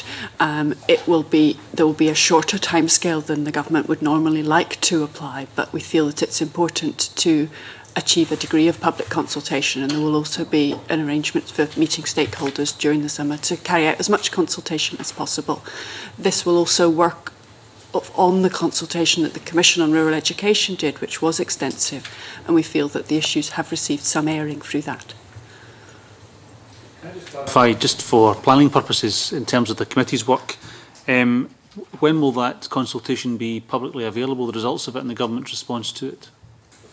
We expect to consult during July and August, and we expect to be in a position to respond to it and provide the detail of the amendments that we would propose to bring forward in good time for the session we understand you've scheduled for the 26th of November to consider this after stage 1. So we were during the autumn.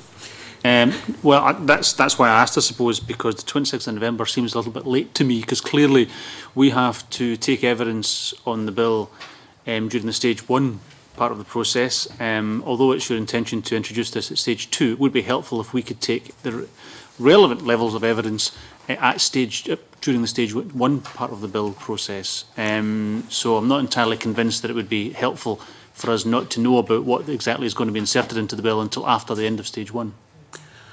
The consultation will be.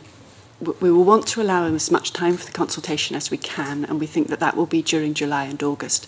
I expect that ministers will be happy to write to you during September to give you as much of an indication as they can of what they have learnt from the consultation, if that would be helpful. It would be helpful if we have as much information as possible from the government as early as possible, because clearly we have to take evidence during stage 1 in September and October.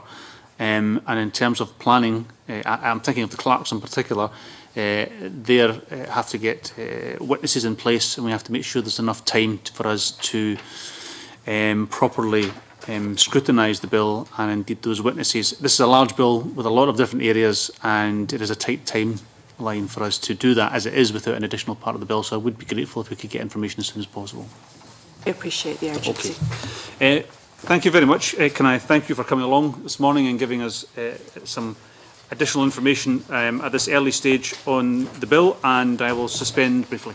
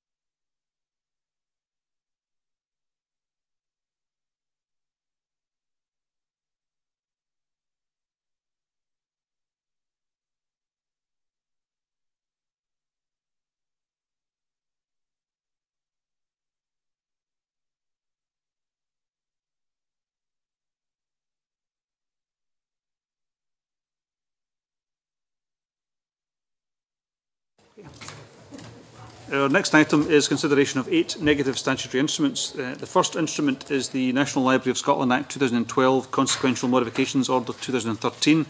Do members have any comments to make on this order?